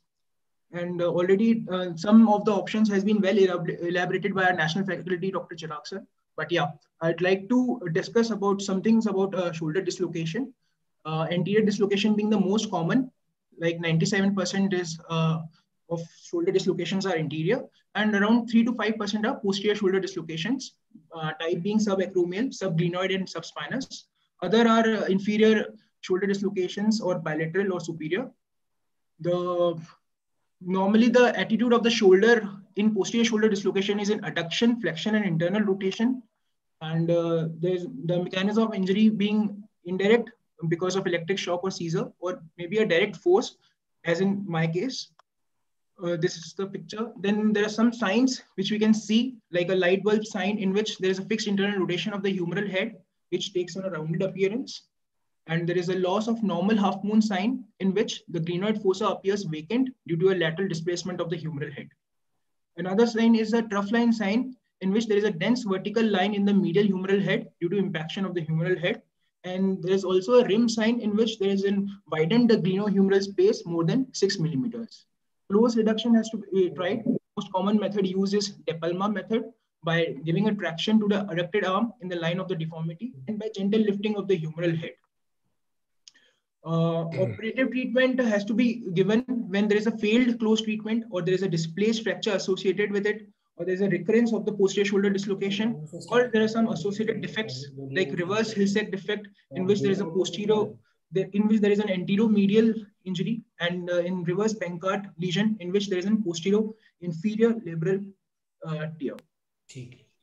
The complications associated with posterior shoulder dislocation are neurological, maybe axillate nerve injury or nerve to infraspinatus, some vascular or some fractures, or there is a recurrence. So my take-home message is, if there is a less than 25% of the cartilage damage, the one has to attempt a close reduction, or if this fails, then go for open reduction with capsulorrhaphy as suggested by Tybone and Bradley, or it can be a Neeraj and Foster's technique. If there is a more than 25% but less than 50% damage of the articular surface, then go for a McLaughlin's procedure, in which there is a subscapularis repair, and then it can be associated with a lesser tuberosity osteotomy as well. And one can also go with a rotational osteotomy. And if there is more than 50% damage, then one has to see the age. If the patient is of older age, then we can go with hemiarthroplasty or a total shoulder arthroplasty. Or if it's a young adult, we can again go with the McLaughlin's procedure or an allograft or an autograft reconstruction. These are some references, and thank you. So any questions? Thank you, Soumya. Do you have any intra-op pictures? No, sir, I don't have any intra-op. Soumya, can you get back to your post reduction slide, the X-ray slide for the post reduction X-rays? Yes. Yeah. Over the posterolateral aspect, you will be able to see, I think there's a Hill-Sachs defect here. So was something done to address that? Sir, no, sir. We just have reduced this with the double breasting technique. There was, sir, nothing done at that time to address this reverse Hill-Sachs defect. One question, Soumya. Yes, sir. You are actually using the modified Judate approach. So yes, these kind of the neglected dislocations are commonly associated with reverse Hill-Sachs lesion or the McLaughlin lesion. So and most of the time we have to manage it either by the LT osteotomy transfer or the McLaughlin approach. So by Judate approach, how you will be able to do those procedures, or you do the separate anterior incision if you want to do the modified McLaughlin or the LT transfer? McLaughlin's we are doing with the deltopectoral approach, and this we have taken the posterior for doing this double breasting capsulorrhaphy. So so we have not gone for a McLaughlin's procedure. We have just gone for a Tybone and Bradley technique, or we could have gone for a Neeraj and Foster technique also, which uses an infraspinatus muscle, the superior part of the infraspinatus muscle, and then the capsulorrhaphy. So we have taken, sir. He's saying yeah, when the Hill-Sachs is less than 25%, then this can be used. We all commonly use McLaughlin because usually the Hill-Sachs is big. It's more than 25. Reverse Hill-Sachs is big. We all commonly use in neglected this type of dislocations. We all use McLaughlin's procedure commonly. But he is saying that if the Hill-Sachs is less than 25%, then this approach. Then we can do this thing. Yes. Very important to get the MRI done. It's yes, sir. You may miss very important lesions. It's difficult to address intraoperatively if you see suddenly some reverse Bankart. Polspa lesions. Polsa lesions. Yes. Chirag, would you like to add something to this? Yeah, definitely. Any posterior dislocation, the humeral head version is the most important thing what we need to look in for. I mean, before treating any form of a posterior dislocation, I think we should get a CT scan and measure the humeral head version. That would determine the line of treatments. Of course, the amount of defect. Hello. You are audible, Chirag. Go ahead, Chirag. Amount of the quantitative defect of your humeral head, and of course the labral or the humeral or the glenoid defect does play a role. But along with that, I think so the version is something. Soumya, did you keep that in mind when you treated? Yes, sir. Yes, sir. We had seen that version of the humeral head. Yeah. Okay. That was a nice presentation, Soumya. And I think Lalit will be taking over from here with the role of arthroplasties. You can stop share, Dr. Soumya. Yes. And let me just remind you, we have about 45 minutes left, and we have 3 presentations more. So be very concise and crispy without wasting in between time. Dr. Lalit is a well-seasoned presenter. I know he is going to do well in required time. So good evening all. So my case presentation is on 4-part humeral fracture in which the need of hemiarthroplasty arises. So this talk is mainly a interactive talk. So I request all the panelists to get the active participation in this talk. So this is a X-ray of 65-year-old male patient. The right side dominating shoulder has got fractured because of the RTA. So this is the X-ray of that patient, and patient came to us with this X-ray. So I like to ask the panelists that what kind of investigation you want from this patient, or anything comes in mind after seeing this X-ray in terms of planning of the surgery. So any input from the panelists? This is a 4-part fracture as well as dislocation. Yes. First of all, for me, he is an old patient, 65-year-old male. I would like to get a CT scan and also know the comorbidities he is having. So from comorbidity parts, he doesn't have any comorbidity. Okay. So from X-ray, what I just said you, that is a 4-part fracture dislocation, as well as the bone quality is not very good. He looks osteoporotic. So now after looking at the CT scan, we'll have to decide whether we can fix this or we need to replace this.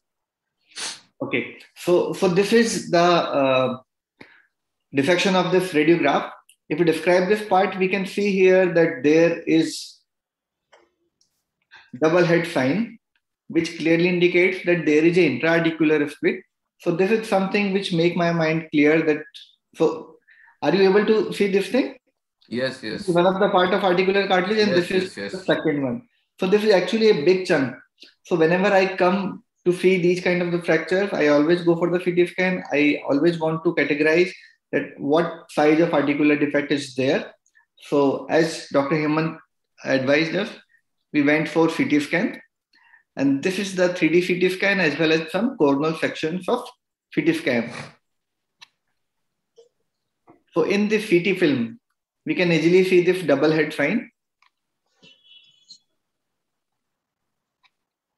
But along with that, it has one anterior rim fracture also. So I am again going back to this slide. So we can see here that yes, there is an articular split along with GT and LT avulsion and one anterior glenoid rim fracture. So now what comes in our mind after seeing this CT scan? Hemant boss, your input? Yes, Lalit, we'll have to first of all decide what are the issues in front of us. Okay, so you said there is a double head sign. Definitely, so the head is split and comminuted. I can see there is no metaphyseal spike as well as in the head, as pointed by Dr. Amit that Hartel's criteria, it will go more in favor of going in avian. As well as I see the subchondral bone with the head fragment is very less. Yes. see carefully. So that is also one criteria which is going in against fixation, that subchondral bone, whenever it is not good, the screws will not have a very good hold if we plate these fractures. So these are very difficult to address with fixation. And if the patient is affording, we can go for hemi or reverse. But the issue with hemi will be again addressing the tuberosities. So that we'll have to manage very nicely. Definitely, then only we are likely to get very good result with hemi. And what about that Bankart lesion? Do you leave it as such? I would like to know the size of the rim and displacement exactly, because the guidelines what say in glenoid fractures that it is the type 1 Heidelberg classification anterior rim fracture. Okay, so if it is more than 3 millimeter displaced, we need to fix it definitely. So the size of rim fracture was 10 to 15% of the glenoid. So you have three options. Either you can leave this Bankart, or you can fix it with anchor, or you can go for the letarge. I think fixation with an anchor is a better option. Looking to the size of the fragment, it's about 10 to 15% of the size of glenoid. If it had been more than 25%, I would have offered a letarge. That will be a better option. So from my point of view, what I did in this case, and again, for the humeral side, what do you want to do? You want to do the hemiarthroplasty or the reverse shoulder, Rahul boss? Hemiarthroplasty seems to be better if you can get a good purchase of your cuff as well as subscap with the amount of bone that is attached to that. Now we have got a very good options available in the market with you can flinch over that the fracture prosthesis, the remnant of both the tuberosities, and it makes more functioning important. But I just want to ask you, what is your say on using a joint preserving kind of option, using a just unique kind of prosthesis as given by evolutus in such kind of cases? For this kind of the cases also, if you see at the articular cartilage, we can see here that there are two big part along. There are two big part and one small part of the articular part. So these are not the good case for the just unique, because we can easily identify that there is a thin subchondral bone with this articular cartilage. So we could not have even a good purchase with the just unique kind of thin part. That's why I directly go for the hemiarthroplasty option. But for the glenoid side, because we know very well the hemiarthroplasty are such a thing that where the stability are the most important thing. So I choose the letarge option. So this is the X-ray of post-operative X-ray, which is showing the letarge. So the size of the coracoid was very small because it was also fractured there. So I fixed it with single screw and did the hemiarthroplasty. The GT fragment and the LT fragment are well fixed with osteotendinous sutures, and this is the outcome after 4 months.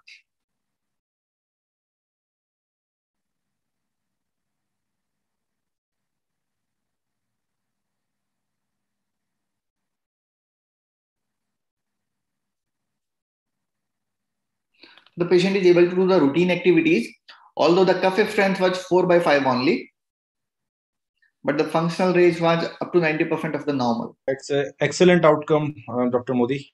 Thank you, boss. Yeah, it's very nice. Fantastic. And why you choose the letarge in spite of putting the anchor? What was the reason? Just because the bone quality was not very good. If I use the metal anchor and fix it, and if those bone fragments get resolved with the time, then definitely it will create the instability and it will lead to failure. So I do not want to get any failure in arthroplasty, because even if the metal anchors are not good, if I am going for the reverse shoulder in future. So that's why I prefer this letarge. So there are so many things to discuss here, that the hemiarthroplasty of proximal humerus doesn't mean only the hemiarthroplasty of the head, just like we used to do in the neck femur fracture. It is actually the osteosynthesis of the tuberosity along with the hemiarthroplasty of the head. We are replacing head, but we are depend on the union of the tuberosity. So there are some rules and scoring system for successful hemiarthroplasty. what should be the height of implant, how prominent the implant should be, what should be the retroversion, and how can we get the stable anatomic osteosynthesis of surrounding structure. So for now, the next question to the panelists, that how do you choose the height of implant?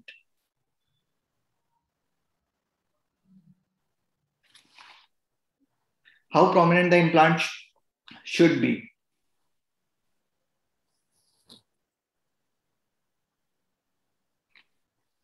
There should be at least 1 centimeter space from the acromion of the implant.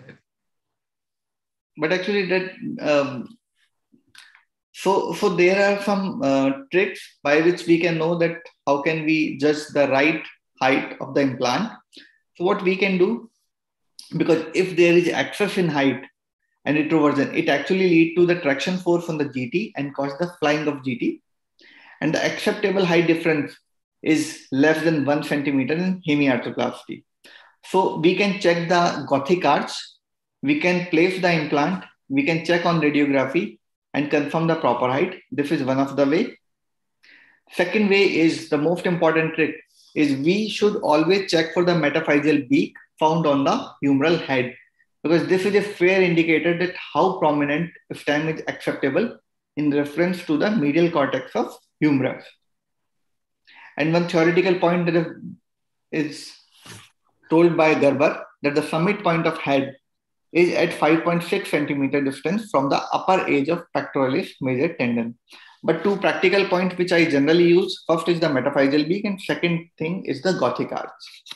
So the next thing is the retroversion. How can we choose that what retroversion is good for my patient? So for the retroversion, generally we used to take 30-degree retroversion in hemiarthroplasty because we want to mimic the anatomy of normal humerus. But whenever compare with the opposite side. Yes. Preoperatively decide the version on the opposite side and then decide. That is the best idea. Whenever we are prescribing the 3D CT, we ask radiologist to check for the second side, which is the normal humerus. Then he told us that a retroversion is somewhere around 25-degree or 30-degree, or sometimes it's 40-degree also. So we try to mimic by that method. And for the stable anatomic osteosynthesis of surrounding structures, which is actually the most crucial step of success of any hemiarthroplasty of humerus. So the suture should be passed through the osteotendinous junction. We should not do the error by passing through the bone fragment because they cut through the bone. The musculotendinous junction is also not good because that is too deep. And there is one rule that every fragment, either it is GT or LT, that should be fixed with first implant directly. Second, they should be fixed with each other, GT and LT. And third thing, they should be fixed with a distal fragment also. So for these things, the Frankel has given us a formula that how can we place all the sutures, which is in this diagram. So the suturing should always be at the osteotendinous junction like this, because if we are placing the more medial sutures, they will cause the over tightening of the cuff and lead to stiffness of the shoulder. The suture configuration should be like that. It should not cut through the cuff, because at old age the cuff quality is not very good. So we are depicting that how we are suturing through the cuff.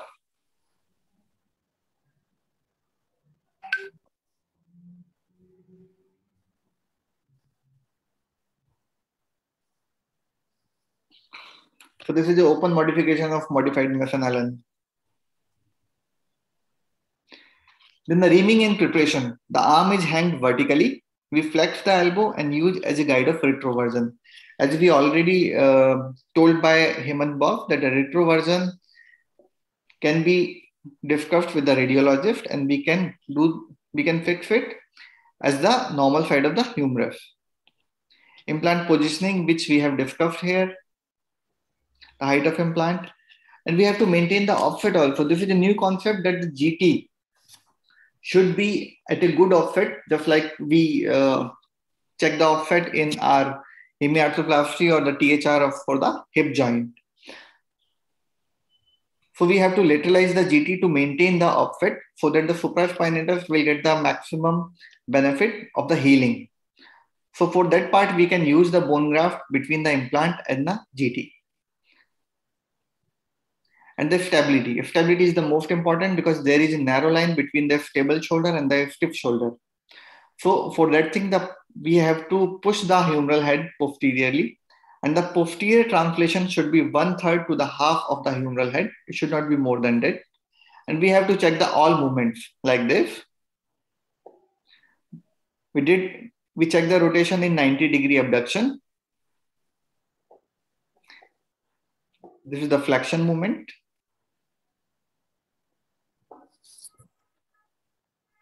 This is abduction. This is external rotation in 0 degree of abduction, and this is the internal rotation.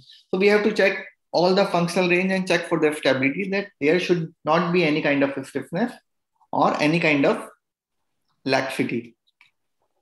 So thank you very much. Thanks, Lalit. This was a nice presentation. Thank you. Very nice. Any questions?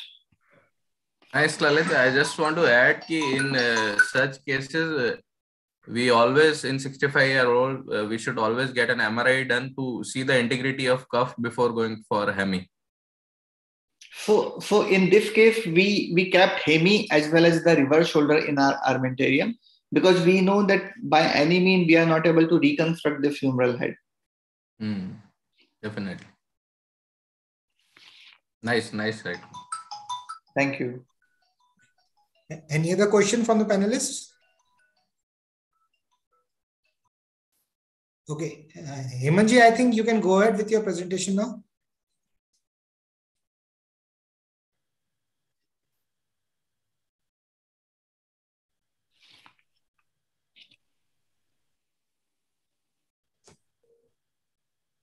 Good evening, everyone, seniors and my dear friends. See my screen? Yeah, it's visible.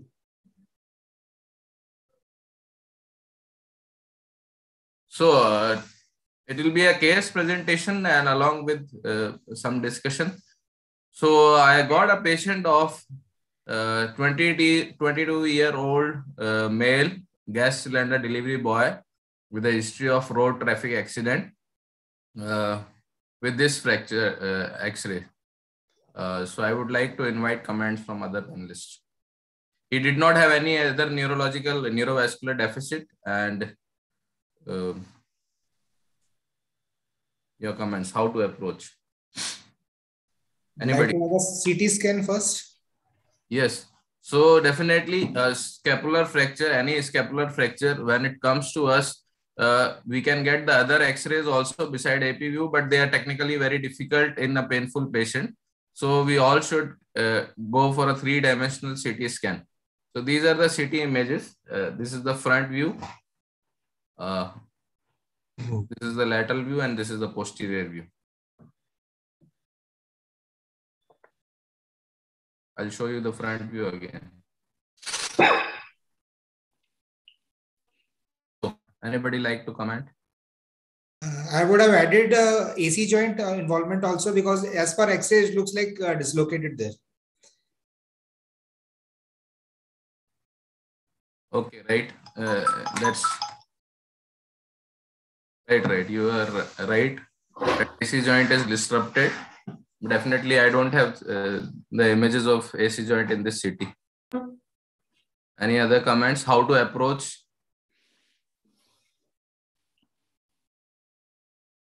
So before going further, I would like to point out one most important thing, that scapula fractures are commonly associated with a lot of other injuries.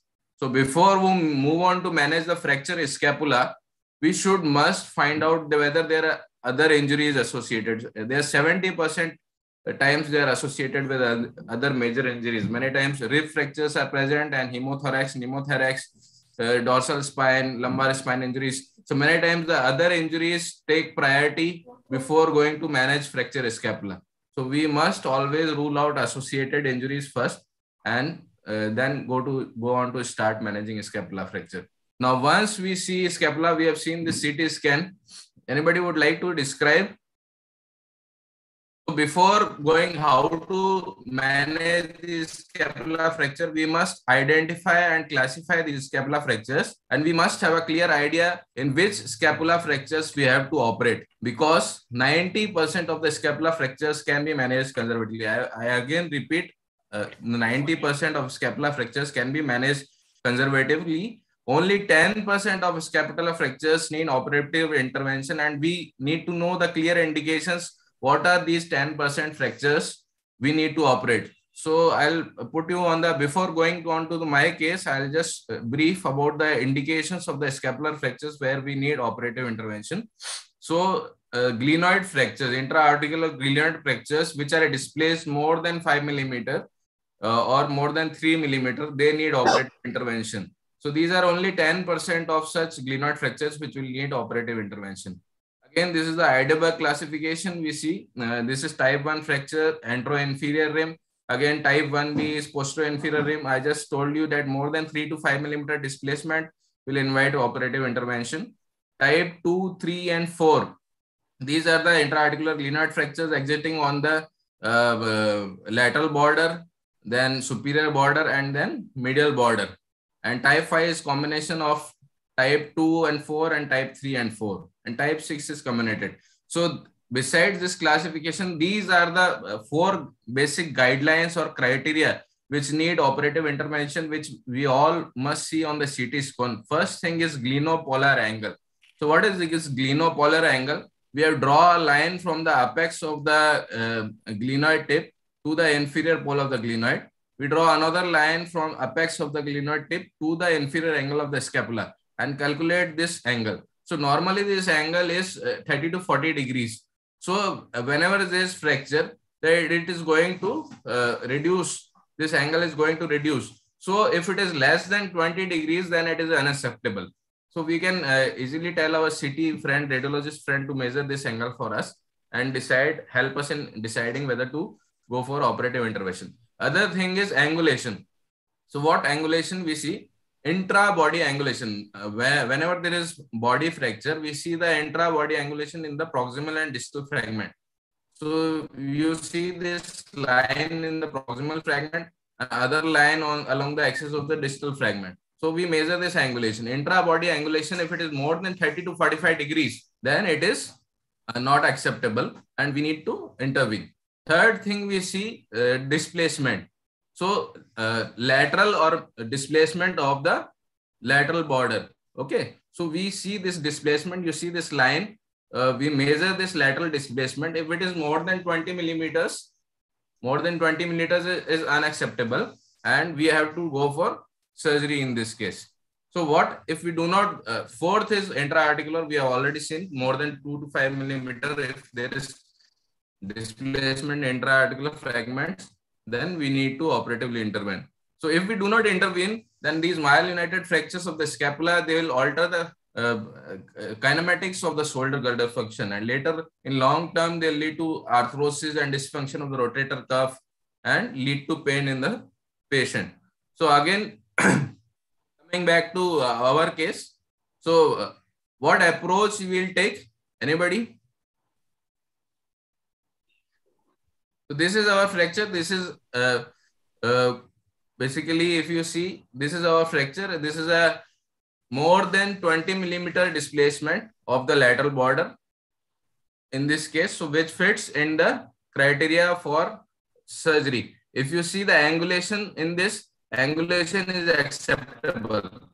Okay, glenopolar angle also we measured in this case is acceptable, but this lateral shift or medial shift of more than 20 millimeter is unacceptable. So we decided to operate in this case.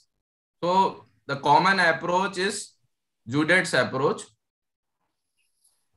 So most commonly used is this Judeth's approach.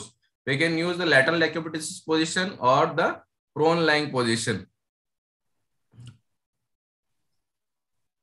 Other approach is Brodsky approach. This is a mini approach, but this is very close to the neurovascular bundles.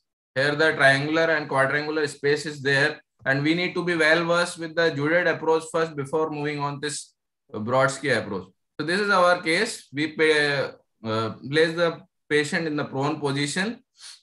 These are the markings. This is the spine of the scapula, and this is the medial border. So the incision goes along the spine of the scapula and the middle border of the scapula.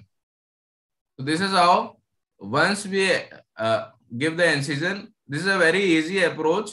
We split the trapezius, and you can see if we can see we have tagged the trapezius muscles for future closure. So once we have split the trapezius, we lift the whole infraspinatus laterally and retract this. With this retractors, you can see. With this, the whole of the scapula is in front of us, and we identify these fracture fragments. This is the glenoid fragment, and this is the body which is comminuted here. So next, with the help of multiple K-wires and these pointed clamps, we started to reduce all fragments, and we used 2 plates to fix this fracture. This is the final picture after closure, and this is the post of day 1. And this is the 1-year follow-up of this patient. The fractures have united. We have also fixed the acromion with the screws, though Dr. Rahul, as you pointed out, the AC joint we have left, we have not fixed it. We accepted this. These are the final follow-up pictures after 1 year. He has got full range of motion in all directions. And he's a cylinder delivery boy. So he can do it easily again.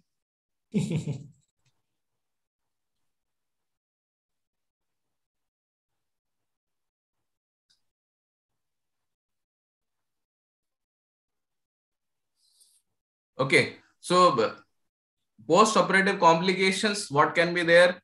There can be prominent or symptomatic hardware. There can be joint stiffness, residual pain, weakness, infection. All the common complications associated with any surgeries can be there. But overall, this approach is very safe, and though we are not used to it, so it looks difficult, but it's not very difficult. So my take-home message is we have to be beware of the high incidence of associated injuries. We should first rule out the associated injuries. There can be brachial plexus injuries as well. We should first stabilize the patient and then go on to move on to the address the fracture scapula. Still, the conservative treatment is the mainstay in 90% of scapular fractures, and operative treatment will yield excellent results if applied for only proper indications. What I told you, just 4 main indications: that articular staph of more than 3 to 5 millimeters, mediolateral displacement of the lateral border more than 20 millimeters, linopolar angle of less than 20 degrees, and intra-body scapular angulation of 45 degrees. So all things look difficult before they are easy. So for proper indications, we must go for fixation scapular fixation. Okay. So what is your rehabilitation protocol for these kind of cases? I just kept the patient in a sling for 3 weeks and started pendulum and assisted exercises after 3 weeks. And within, I think, 2 months to 3 months, the patient gained full range of motion exercise. Quite nicely presented, Dr. Hemant. Beautiful. I think any more questions or any more contributions? Dr. Amit, would you like to? Yeah, we have to measure this angle, GP angle, in the CT scan only. Sometimes CT scan, right. Difficult to measure, and we may go wrong if you use the X-rays.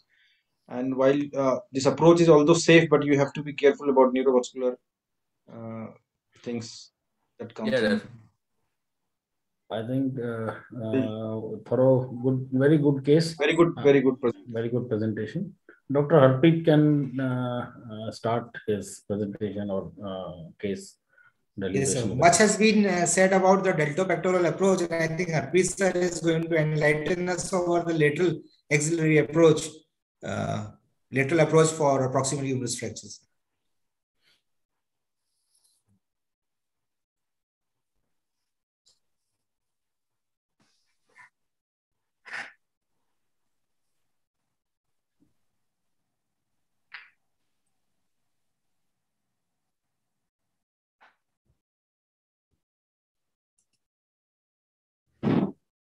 Harpreet sir, unmute yourself, please.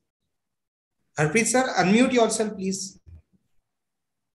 So we all had a very good presentations to see from all the participants. We all are aware that deltopectoral approach is the workhorse for surgeries around the shoulder. But with this presentation, I would just like to emphasize that the deltoid splitting approach, that means the anterolateral transdeltoid approach, that is also a very useful approach, especially in certain situations. So, for example, this is a case of a young male who suffered from injury around the shoulder, and he had a two-part proximal humerus fracture.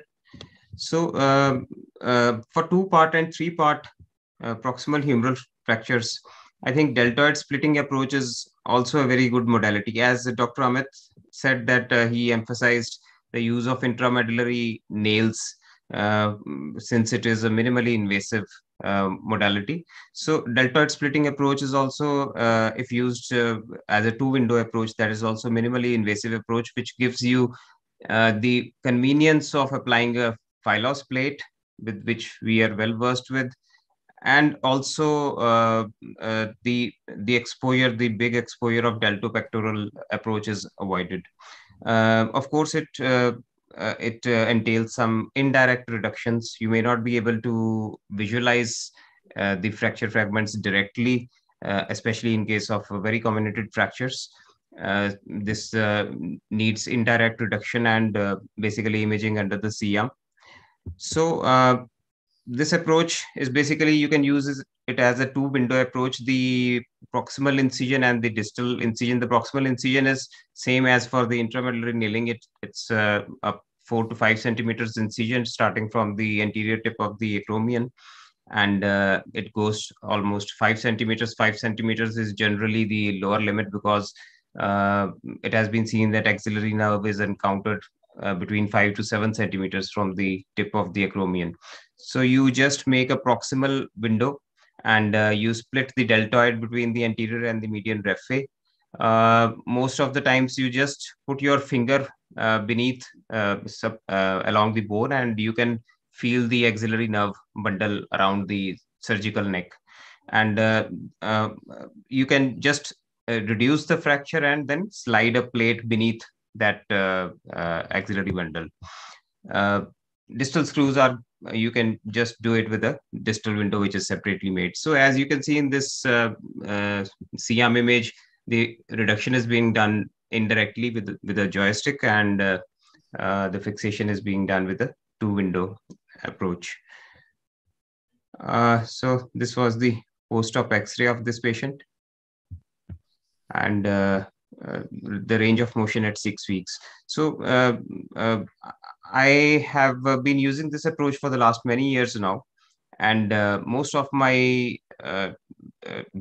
shoulder surgeries for the trauma patients, around 80% of them, I am using the deltoid splitting approach only. What I have seen is that it gives you a very early, a good range of motion, early mobilization, and short operative time, and less blood loss, of course. And the two very important things are that in case of GT fragment, the GT fragment is frequently displaced posterior-medially. So it goes posteriorly and medially. So with this approach, since you are on the lateral side, the reduction of the GT fragment is very easy. You can just see it properly under vision. You can reduce it. And second thing is that the plate is basically to be applied on the lateral surface, and the lateral surface is just before you. So it is very easy to apply the plate also with this approach. So another case, a three-part fracture, the GT fragment is displaced, and the GT fragment is fixed here with this. So as I already said, that it has been seen that the axillary nerve bundle is at 5 to 7 centimeters from the acromion. So if you tend to use a two-window approach, then your proximal window has to stop short of around 5 centimeters from the tip of the acromion. And sometimes in case of combination, sometimes if you are not able to get a reduction with this minimally invasive approach, then you can also open it you can explore the neurovascular bundle. As you can see in this picture, the axillary nerve and the accompanying posterior circumflex humeral artery that is here, and the plate has been slid beneath this neurovascular bundle. These are a few other cases which have been done with this approach. So the advantages, as I already said, is a minimally invasive approach, which there's less blood loss, less of operative time. GT fragment reduction is very easy. Direct access to the lateral surfaces there for plating. Of course, there are certain disadvantages also, that in more comminuted fractures, you are not able to visualize the medial side. The medial calcar is not visible, and perhaps fractures which require a direct reduction or a fracture dislocation, maybe that's difficult from doing it from the lateral side. There are few studies also on the deck. There's a recent meta-analysis of various studies which says that the incidence of AVN with the deltoid splitting approach is quite less than with the deltopectoral, because it involves less of periosteal stripping, less of exposure, and certainly a short operative time than the deltopectoral approach. Disadvantages, chances of axillary nerve damage theoretically are there, but most of the studies do not report any axillary nerve damage. Then another disadvantage is that it is an indirect reduction. If you want a direct visualization, it may be difficult, and there is limited exposure of the head and the medial calcar area. Thank you so much. So this was just a short presentation. I think we have very less time, and so I had to hurry up. Sure. Nicely elaborated, and the take-home message is also very good. Disadvantages, advantages, well elaborated. Dr. Rahul Khanna, any questions from the panel? Please, Dr. Harpreet. Just a comment. As a trauma surgeon, one has to be well versed with all the approaches, like rightly sir has described very nicely. It's just traditionally we have been trained. We see more of what we see more of, like shoulderoscopy. Someone does in a sitting chair and someone does in lateral. It's just how you are trained and how many cases you have seen. Once I have started doing the nail, I think this approach is much easier. Directly, everything is just there. And deltopectoral, it's very extensile. It's not required in most of the cases.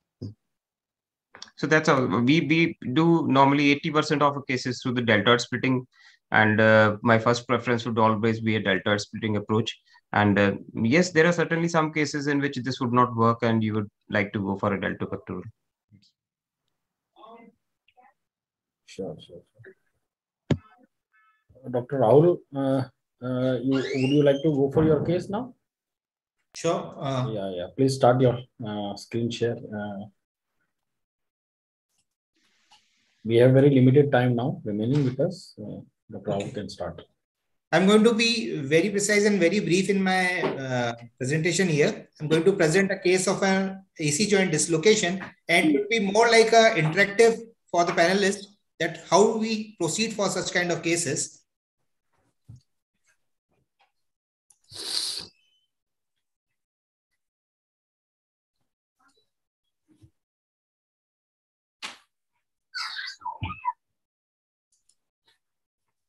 Okay. So, is my slide visible to all of you? Yeah, very much. So, he's a 43-year-old male who has fallen from stairs. No. We are not able to see now. I'm not able to see your patient. Patient is not. We are not able. Okay.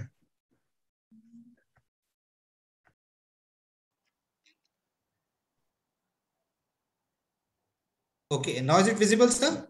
No. I think you will have to present it without going for play button. Slideshow. You can present it directly without slideshow. Directly without slideshow. Sometimes it happens. Go back and then start again. Is it visible now? Yeah. Now it is visible. Yeah. Okay. So I'm going to present something on AC dislocation, sir.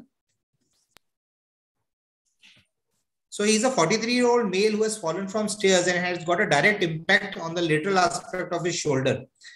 He presented to us in casualty with pain, swelling, and deformity around his shoulder and precisely around the AC joint that was restricted with reduced mobility or restricted mobility.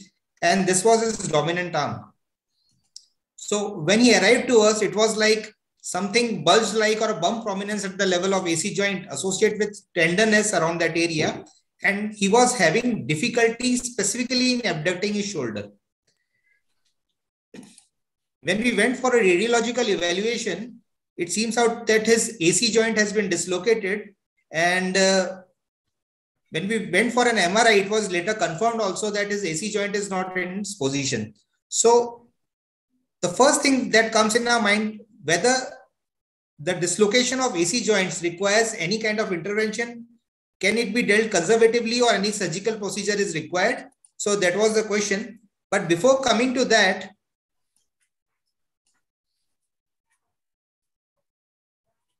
let's look at the anatomy first. This is an anatomical picture of an AC joint, which we are able to recognize here the clavicle, the coracoacromial ligaments, as well as the coracoclavicular ligaments here. So it is like a triangular configuration which is present here that keeps this joint into position. Now we look at the classification of acromioclavicular injuries, and looking over that, we find here that we are looking forward to what is known as a grade 4 or a 5 kind of dislocation, in which both the AC ligaments as well as the coracoclavicular ligaments are here disrupted, and that's why it has gone for dislocation. So my question to panelists is whether you will go for a conservative approach for these kind of cases or you have to go for a surgical approach here. Lalit. For the younger active male, we will always go for the operative procedure if the dislocation is type 4, 5, or 6. Okay. Hemant ji, would you like to add something?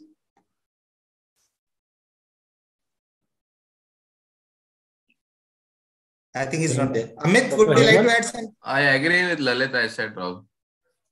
Okay. In 4 Amit, or 5 would you like to add something? surgical intervention, we decide on the patient has how much is active and how much is demanding. Yeah. Okay, fine. Fine. We are going for a surgical intervention here. Then how to proceed? When should it be operated? Would you like to wait for swelling to subside, for some soft tissue healing to occur, and then you will proceed, or you will go directly and jump for the surgery? Or anything else would you require here?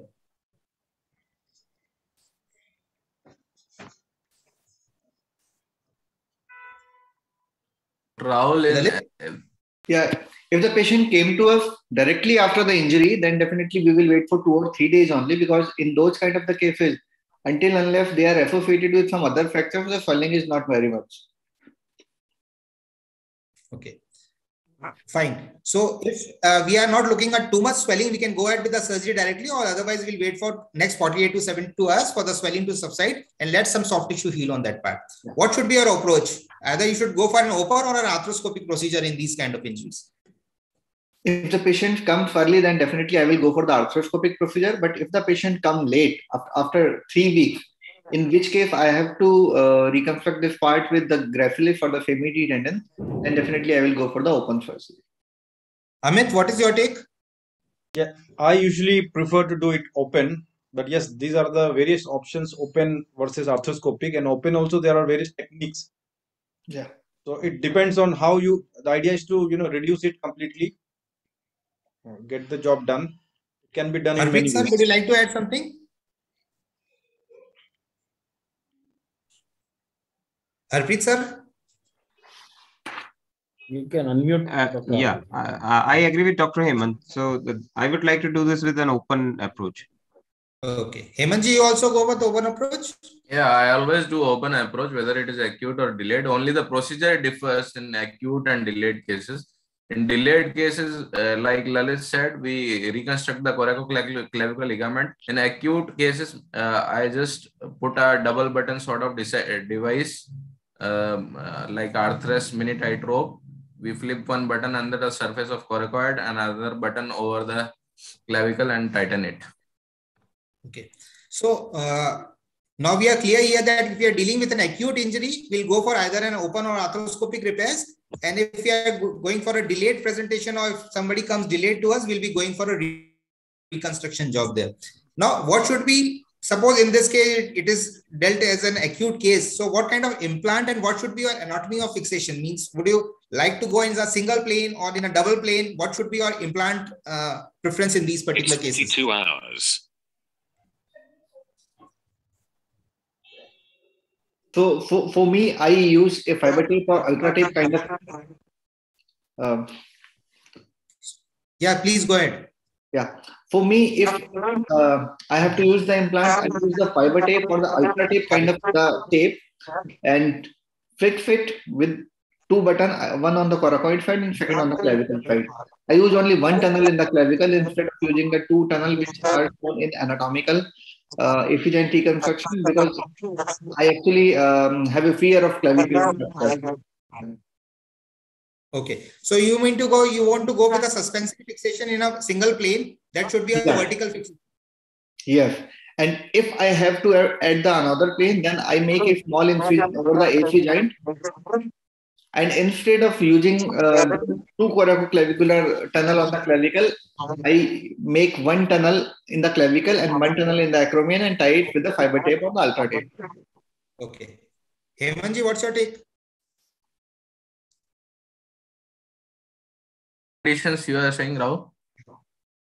Excuse me? In acute conditions we are talking about, I usually use 1 plane technique only. Like Lalit said, we use a double button, one under the surface of coracoid and another button over the clavicle. Is there anyone who favors a 2 plane fixation, like means a vertical as well as a horizontal fixation for these kind of cases to provide an extra stability?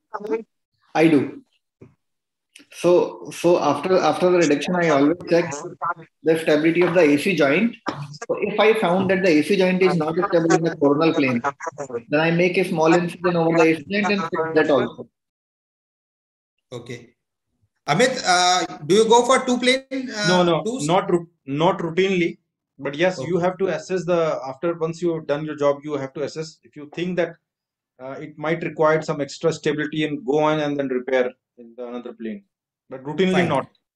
See, we are able to see 4 kind of fixation usually done in most of the centers across India. The earliest ones were KY fixation through the acromioclavicular junction. The second one was Bosworth procedure, as was previously much advocated, but not much in use nowadays. The third one is a hook plate. And the fourth one is again a double kind of double suspensory fixation from top to bottom, or a vertical fixation using 2 dog buttons or 2 endo buttons.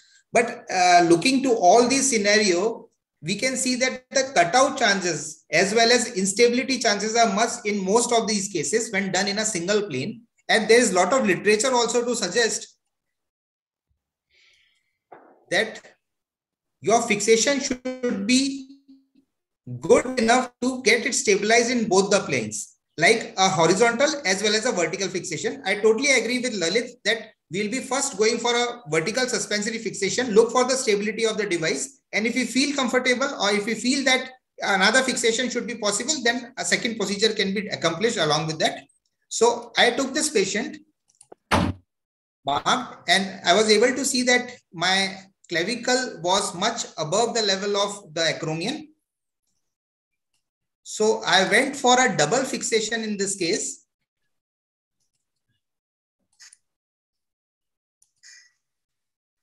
I did a vertical fixation using 2 endo buttons, similar to what we seen in Arthrex, but here it was an Indian implant. So here we did a milking after reducing in the frontal plane. And once it was totally acceptable, I went for another fixation that was a horizontal fixation, did a crosswire fixation of the acromion and clavicle. We are able to appreciate that this joint is reduced now in this, but to provide an excellent, again, I went for a horizontal fixation by using a encerclage wire over that. So this was a picture which I want to highlight. The joint is much reduced here. I made 2 tunnels, one through the acromion and one through the little end of clavicle about 1 centimeter from the articular surface, did a tension band varying effect over that area using a 18 gauge wire and just hook that over that. So this was the fixation which I did for that. Previously, I did a fixation for a person in which I did only for a vertical plane. I don't have X-rays right now with that. But over the period of time, over a period of years, I saw that it has been relatively subluxated. So in this particular case, I went for a dual fixation and I found that this is more comfortable and more stable as compared to a single plane fixation. Yeah, Rahul, in spite of using this metallic wire, you could have used the fiber tape. Yeah, it can be done with the help of fiber tape also, but during that particular process, it was not available with me. Yeah.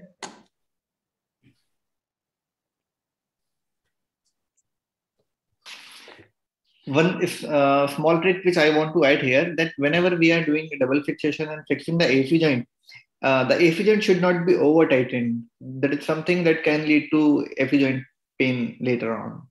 Yeah. I do have a video for that picture for this particular guy, but this I was not able to upload it. It is over my video. I will be sharing it over the webinar group because it is not uploaded here. And he's having a good, excellent range of motion and he's quite stable with that. So the take-home message for me, for particular in these kind of scenario, is that a biplanar fixation always looks better as compared to a single fixation. Whenever we provide a more horizontal fixation along with a suspensory fixation, it gives us a better results. Rahul, what you would have done in case of a patient presenting after a month or so? Biplanar, how would you address biplanar? If a patient presents delayed? Yeah. Biplanar, If a patients come in a delayed presentation to us, then definitely we have to think about reconstructing the joint. I don't think so that single fixation, whether it's a biplanar or a single monoplanar fixation, will help the purpose, because the tissue would have been so fibrous by that time that the potential for healing is quite reduced if the presentation is delayed. You can use the same graft, as a figure of 8. Yes. You can use this AC joint and this coracoclavicular both at the same time, taking the either tunnel through the acromion, or you can take it bite through that. Yes. Any other questions, please? So how do you identify that which point should be the identical point in clavicle?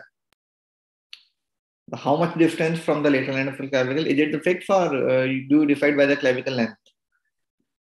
No, I have not checked about the isometric points, frankly speaking, Lalit. But through the literature, if we go to see across the literature, it spaced about 1.5 to 2 centimeters from the articular surface. It's around 3 to 4.5 centimeters. The conoid ligament is 25 millimeter from the articular surface, and the trapezoid ligament is 35 millimeter from the articular surface, lateral end of the clavicle. So generally, we choose the 30 mm medial to the lateral end of the clavicle. Is it the same? I think it was not precisely 3 centimeters, but it was less, about 2.5 to 2 centimeters. For the Indian population, I agree with Lalit. It's the insertions are 3 centimeters and 4 centimeters. So we need to take the point there. Then only it will correspond. So for the if we are taking 2 tunnels like for construction of ligaments, then we take 1.3 centimeters, 1.3 centimeters and 2. Yes. Yeah, or 2.5, 3.5 as well. What is your experience about the hook plate? The hook plate is very good, but it needs to be removed later because it causes a lot of impingement after a period of some time, sir. The patient will be having a restricted abduction beyond 90 degrees. No. I have done 2-3 cases and their movements are very excellent. There is no problem till now. I've just seen a patient. But as per literature, if you go, you need to remove the. You have to remove. There is some osteolysis of the acromion. Yeah. Okay. You use hook plates for AC joint, or you use for lateral and clavicle? No, lateral and clavicle, lateral end or lateral plate is very good, excellent. Yeah, for the lateral and clavicle fracture, definitely this plate is very good. There is a plate is very good for the lateral and clavicle. For lateral and clavicle fracture. That is very fantastic. Yeah, but routinely for AC joint, we don't use hook plates. Yeah. For lateral and clavicle, it's a good option. Good option. That is a very good option. Besides, we have to see the osteoporosis of the acromion also by using a hook plate, because sometimes it is seen that the hook might get elevated or it might cut through the acromion. There was osteolysis in the acromion. A very good, big gap. Okay. So I have a question, Dr. Rahul. Yes, sir. So you said you're going to fix it in the grade 4 or grade 5 of subluxation or dislocation. What if you leave it, if you don't repair it, if you treat it conservatively? What wrong it is going to give, what problems the patient is going to face in future? Supposing we leave it. It has been seen that arthritis at the level of AC joint might cause a later impingement of the supraspinatus tendon if something degenerative goes around that joint. Besides, a young individual will have a restricted and painful abduction. And as this particular patient presented to us and his chief complaint was painful abduction, it might be due to a post-trauma kind of scenario, but still we have a limited abduction that is painful in such an age group of 43 years is not justified. The thing happens if the functional demand is very less at patient, except some cosmetic reason. I don't see any problem with the patient. I agree that whatever you say, but what does the literature says? If a patient comes to you very late, do you really do it for a cosmetic reasons or for some painful reasons? Sir, we generally ask the patient that why are you coming too late to us? Yeah. What is troubling you that you are coming to us? अगर वो बोलता है कि sir मतलब I came because this is always elevated, it's reduced, my terminal range of motion are painful, or when I'm sleeping on the same side shoulder, then it hurts me. Then definitely we advise him for the surgery. But only if the patient is young and active. But Lalit, that stands for a delayed presentation, what you are talking about. If a patient with grade 4 injury comes with an acute trauma, would you like to wait for that period of time or would you directly go? In that case, we always discuss with the patient. If the patient functional demand is high, then definitely we will go for the surgery. Exactly. But if a patient came to me that I'm a 60-year-old retired judge and I want to get for the surgery, then I say, sir, why are you going for the surgery? You didn't require any surgery because your functional demand is less. And if you are requiring any surgery, we can do it in later also.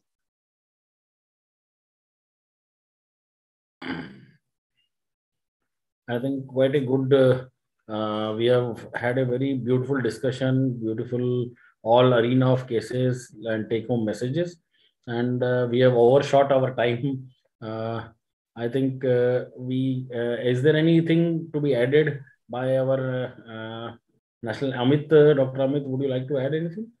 I think wonderfully covered topic.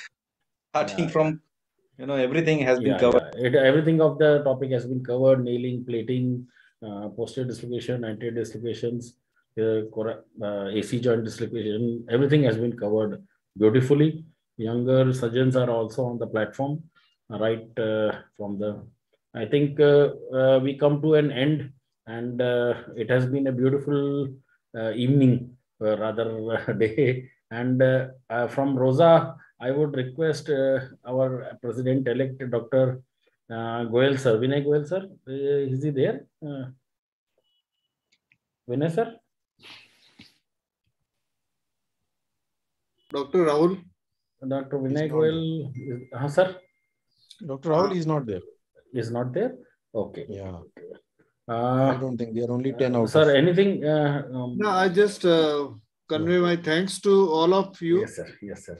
You, the president and the secretary and the president-elect and all the national and state faculty, they all has done fantastic job, and they well presented all the topics and covered very nicely.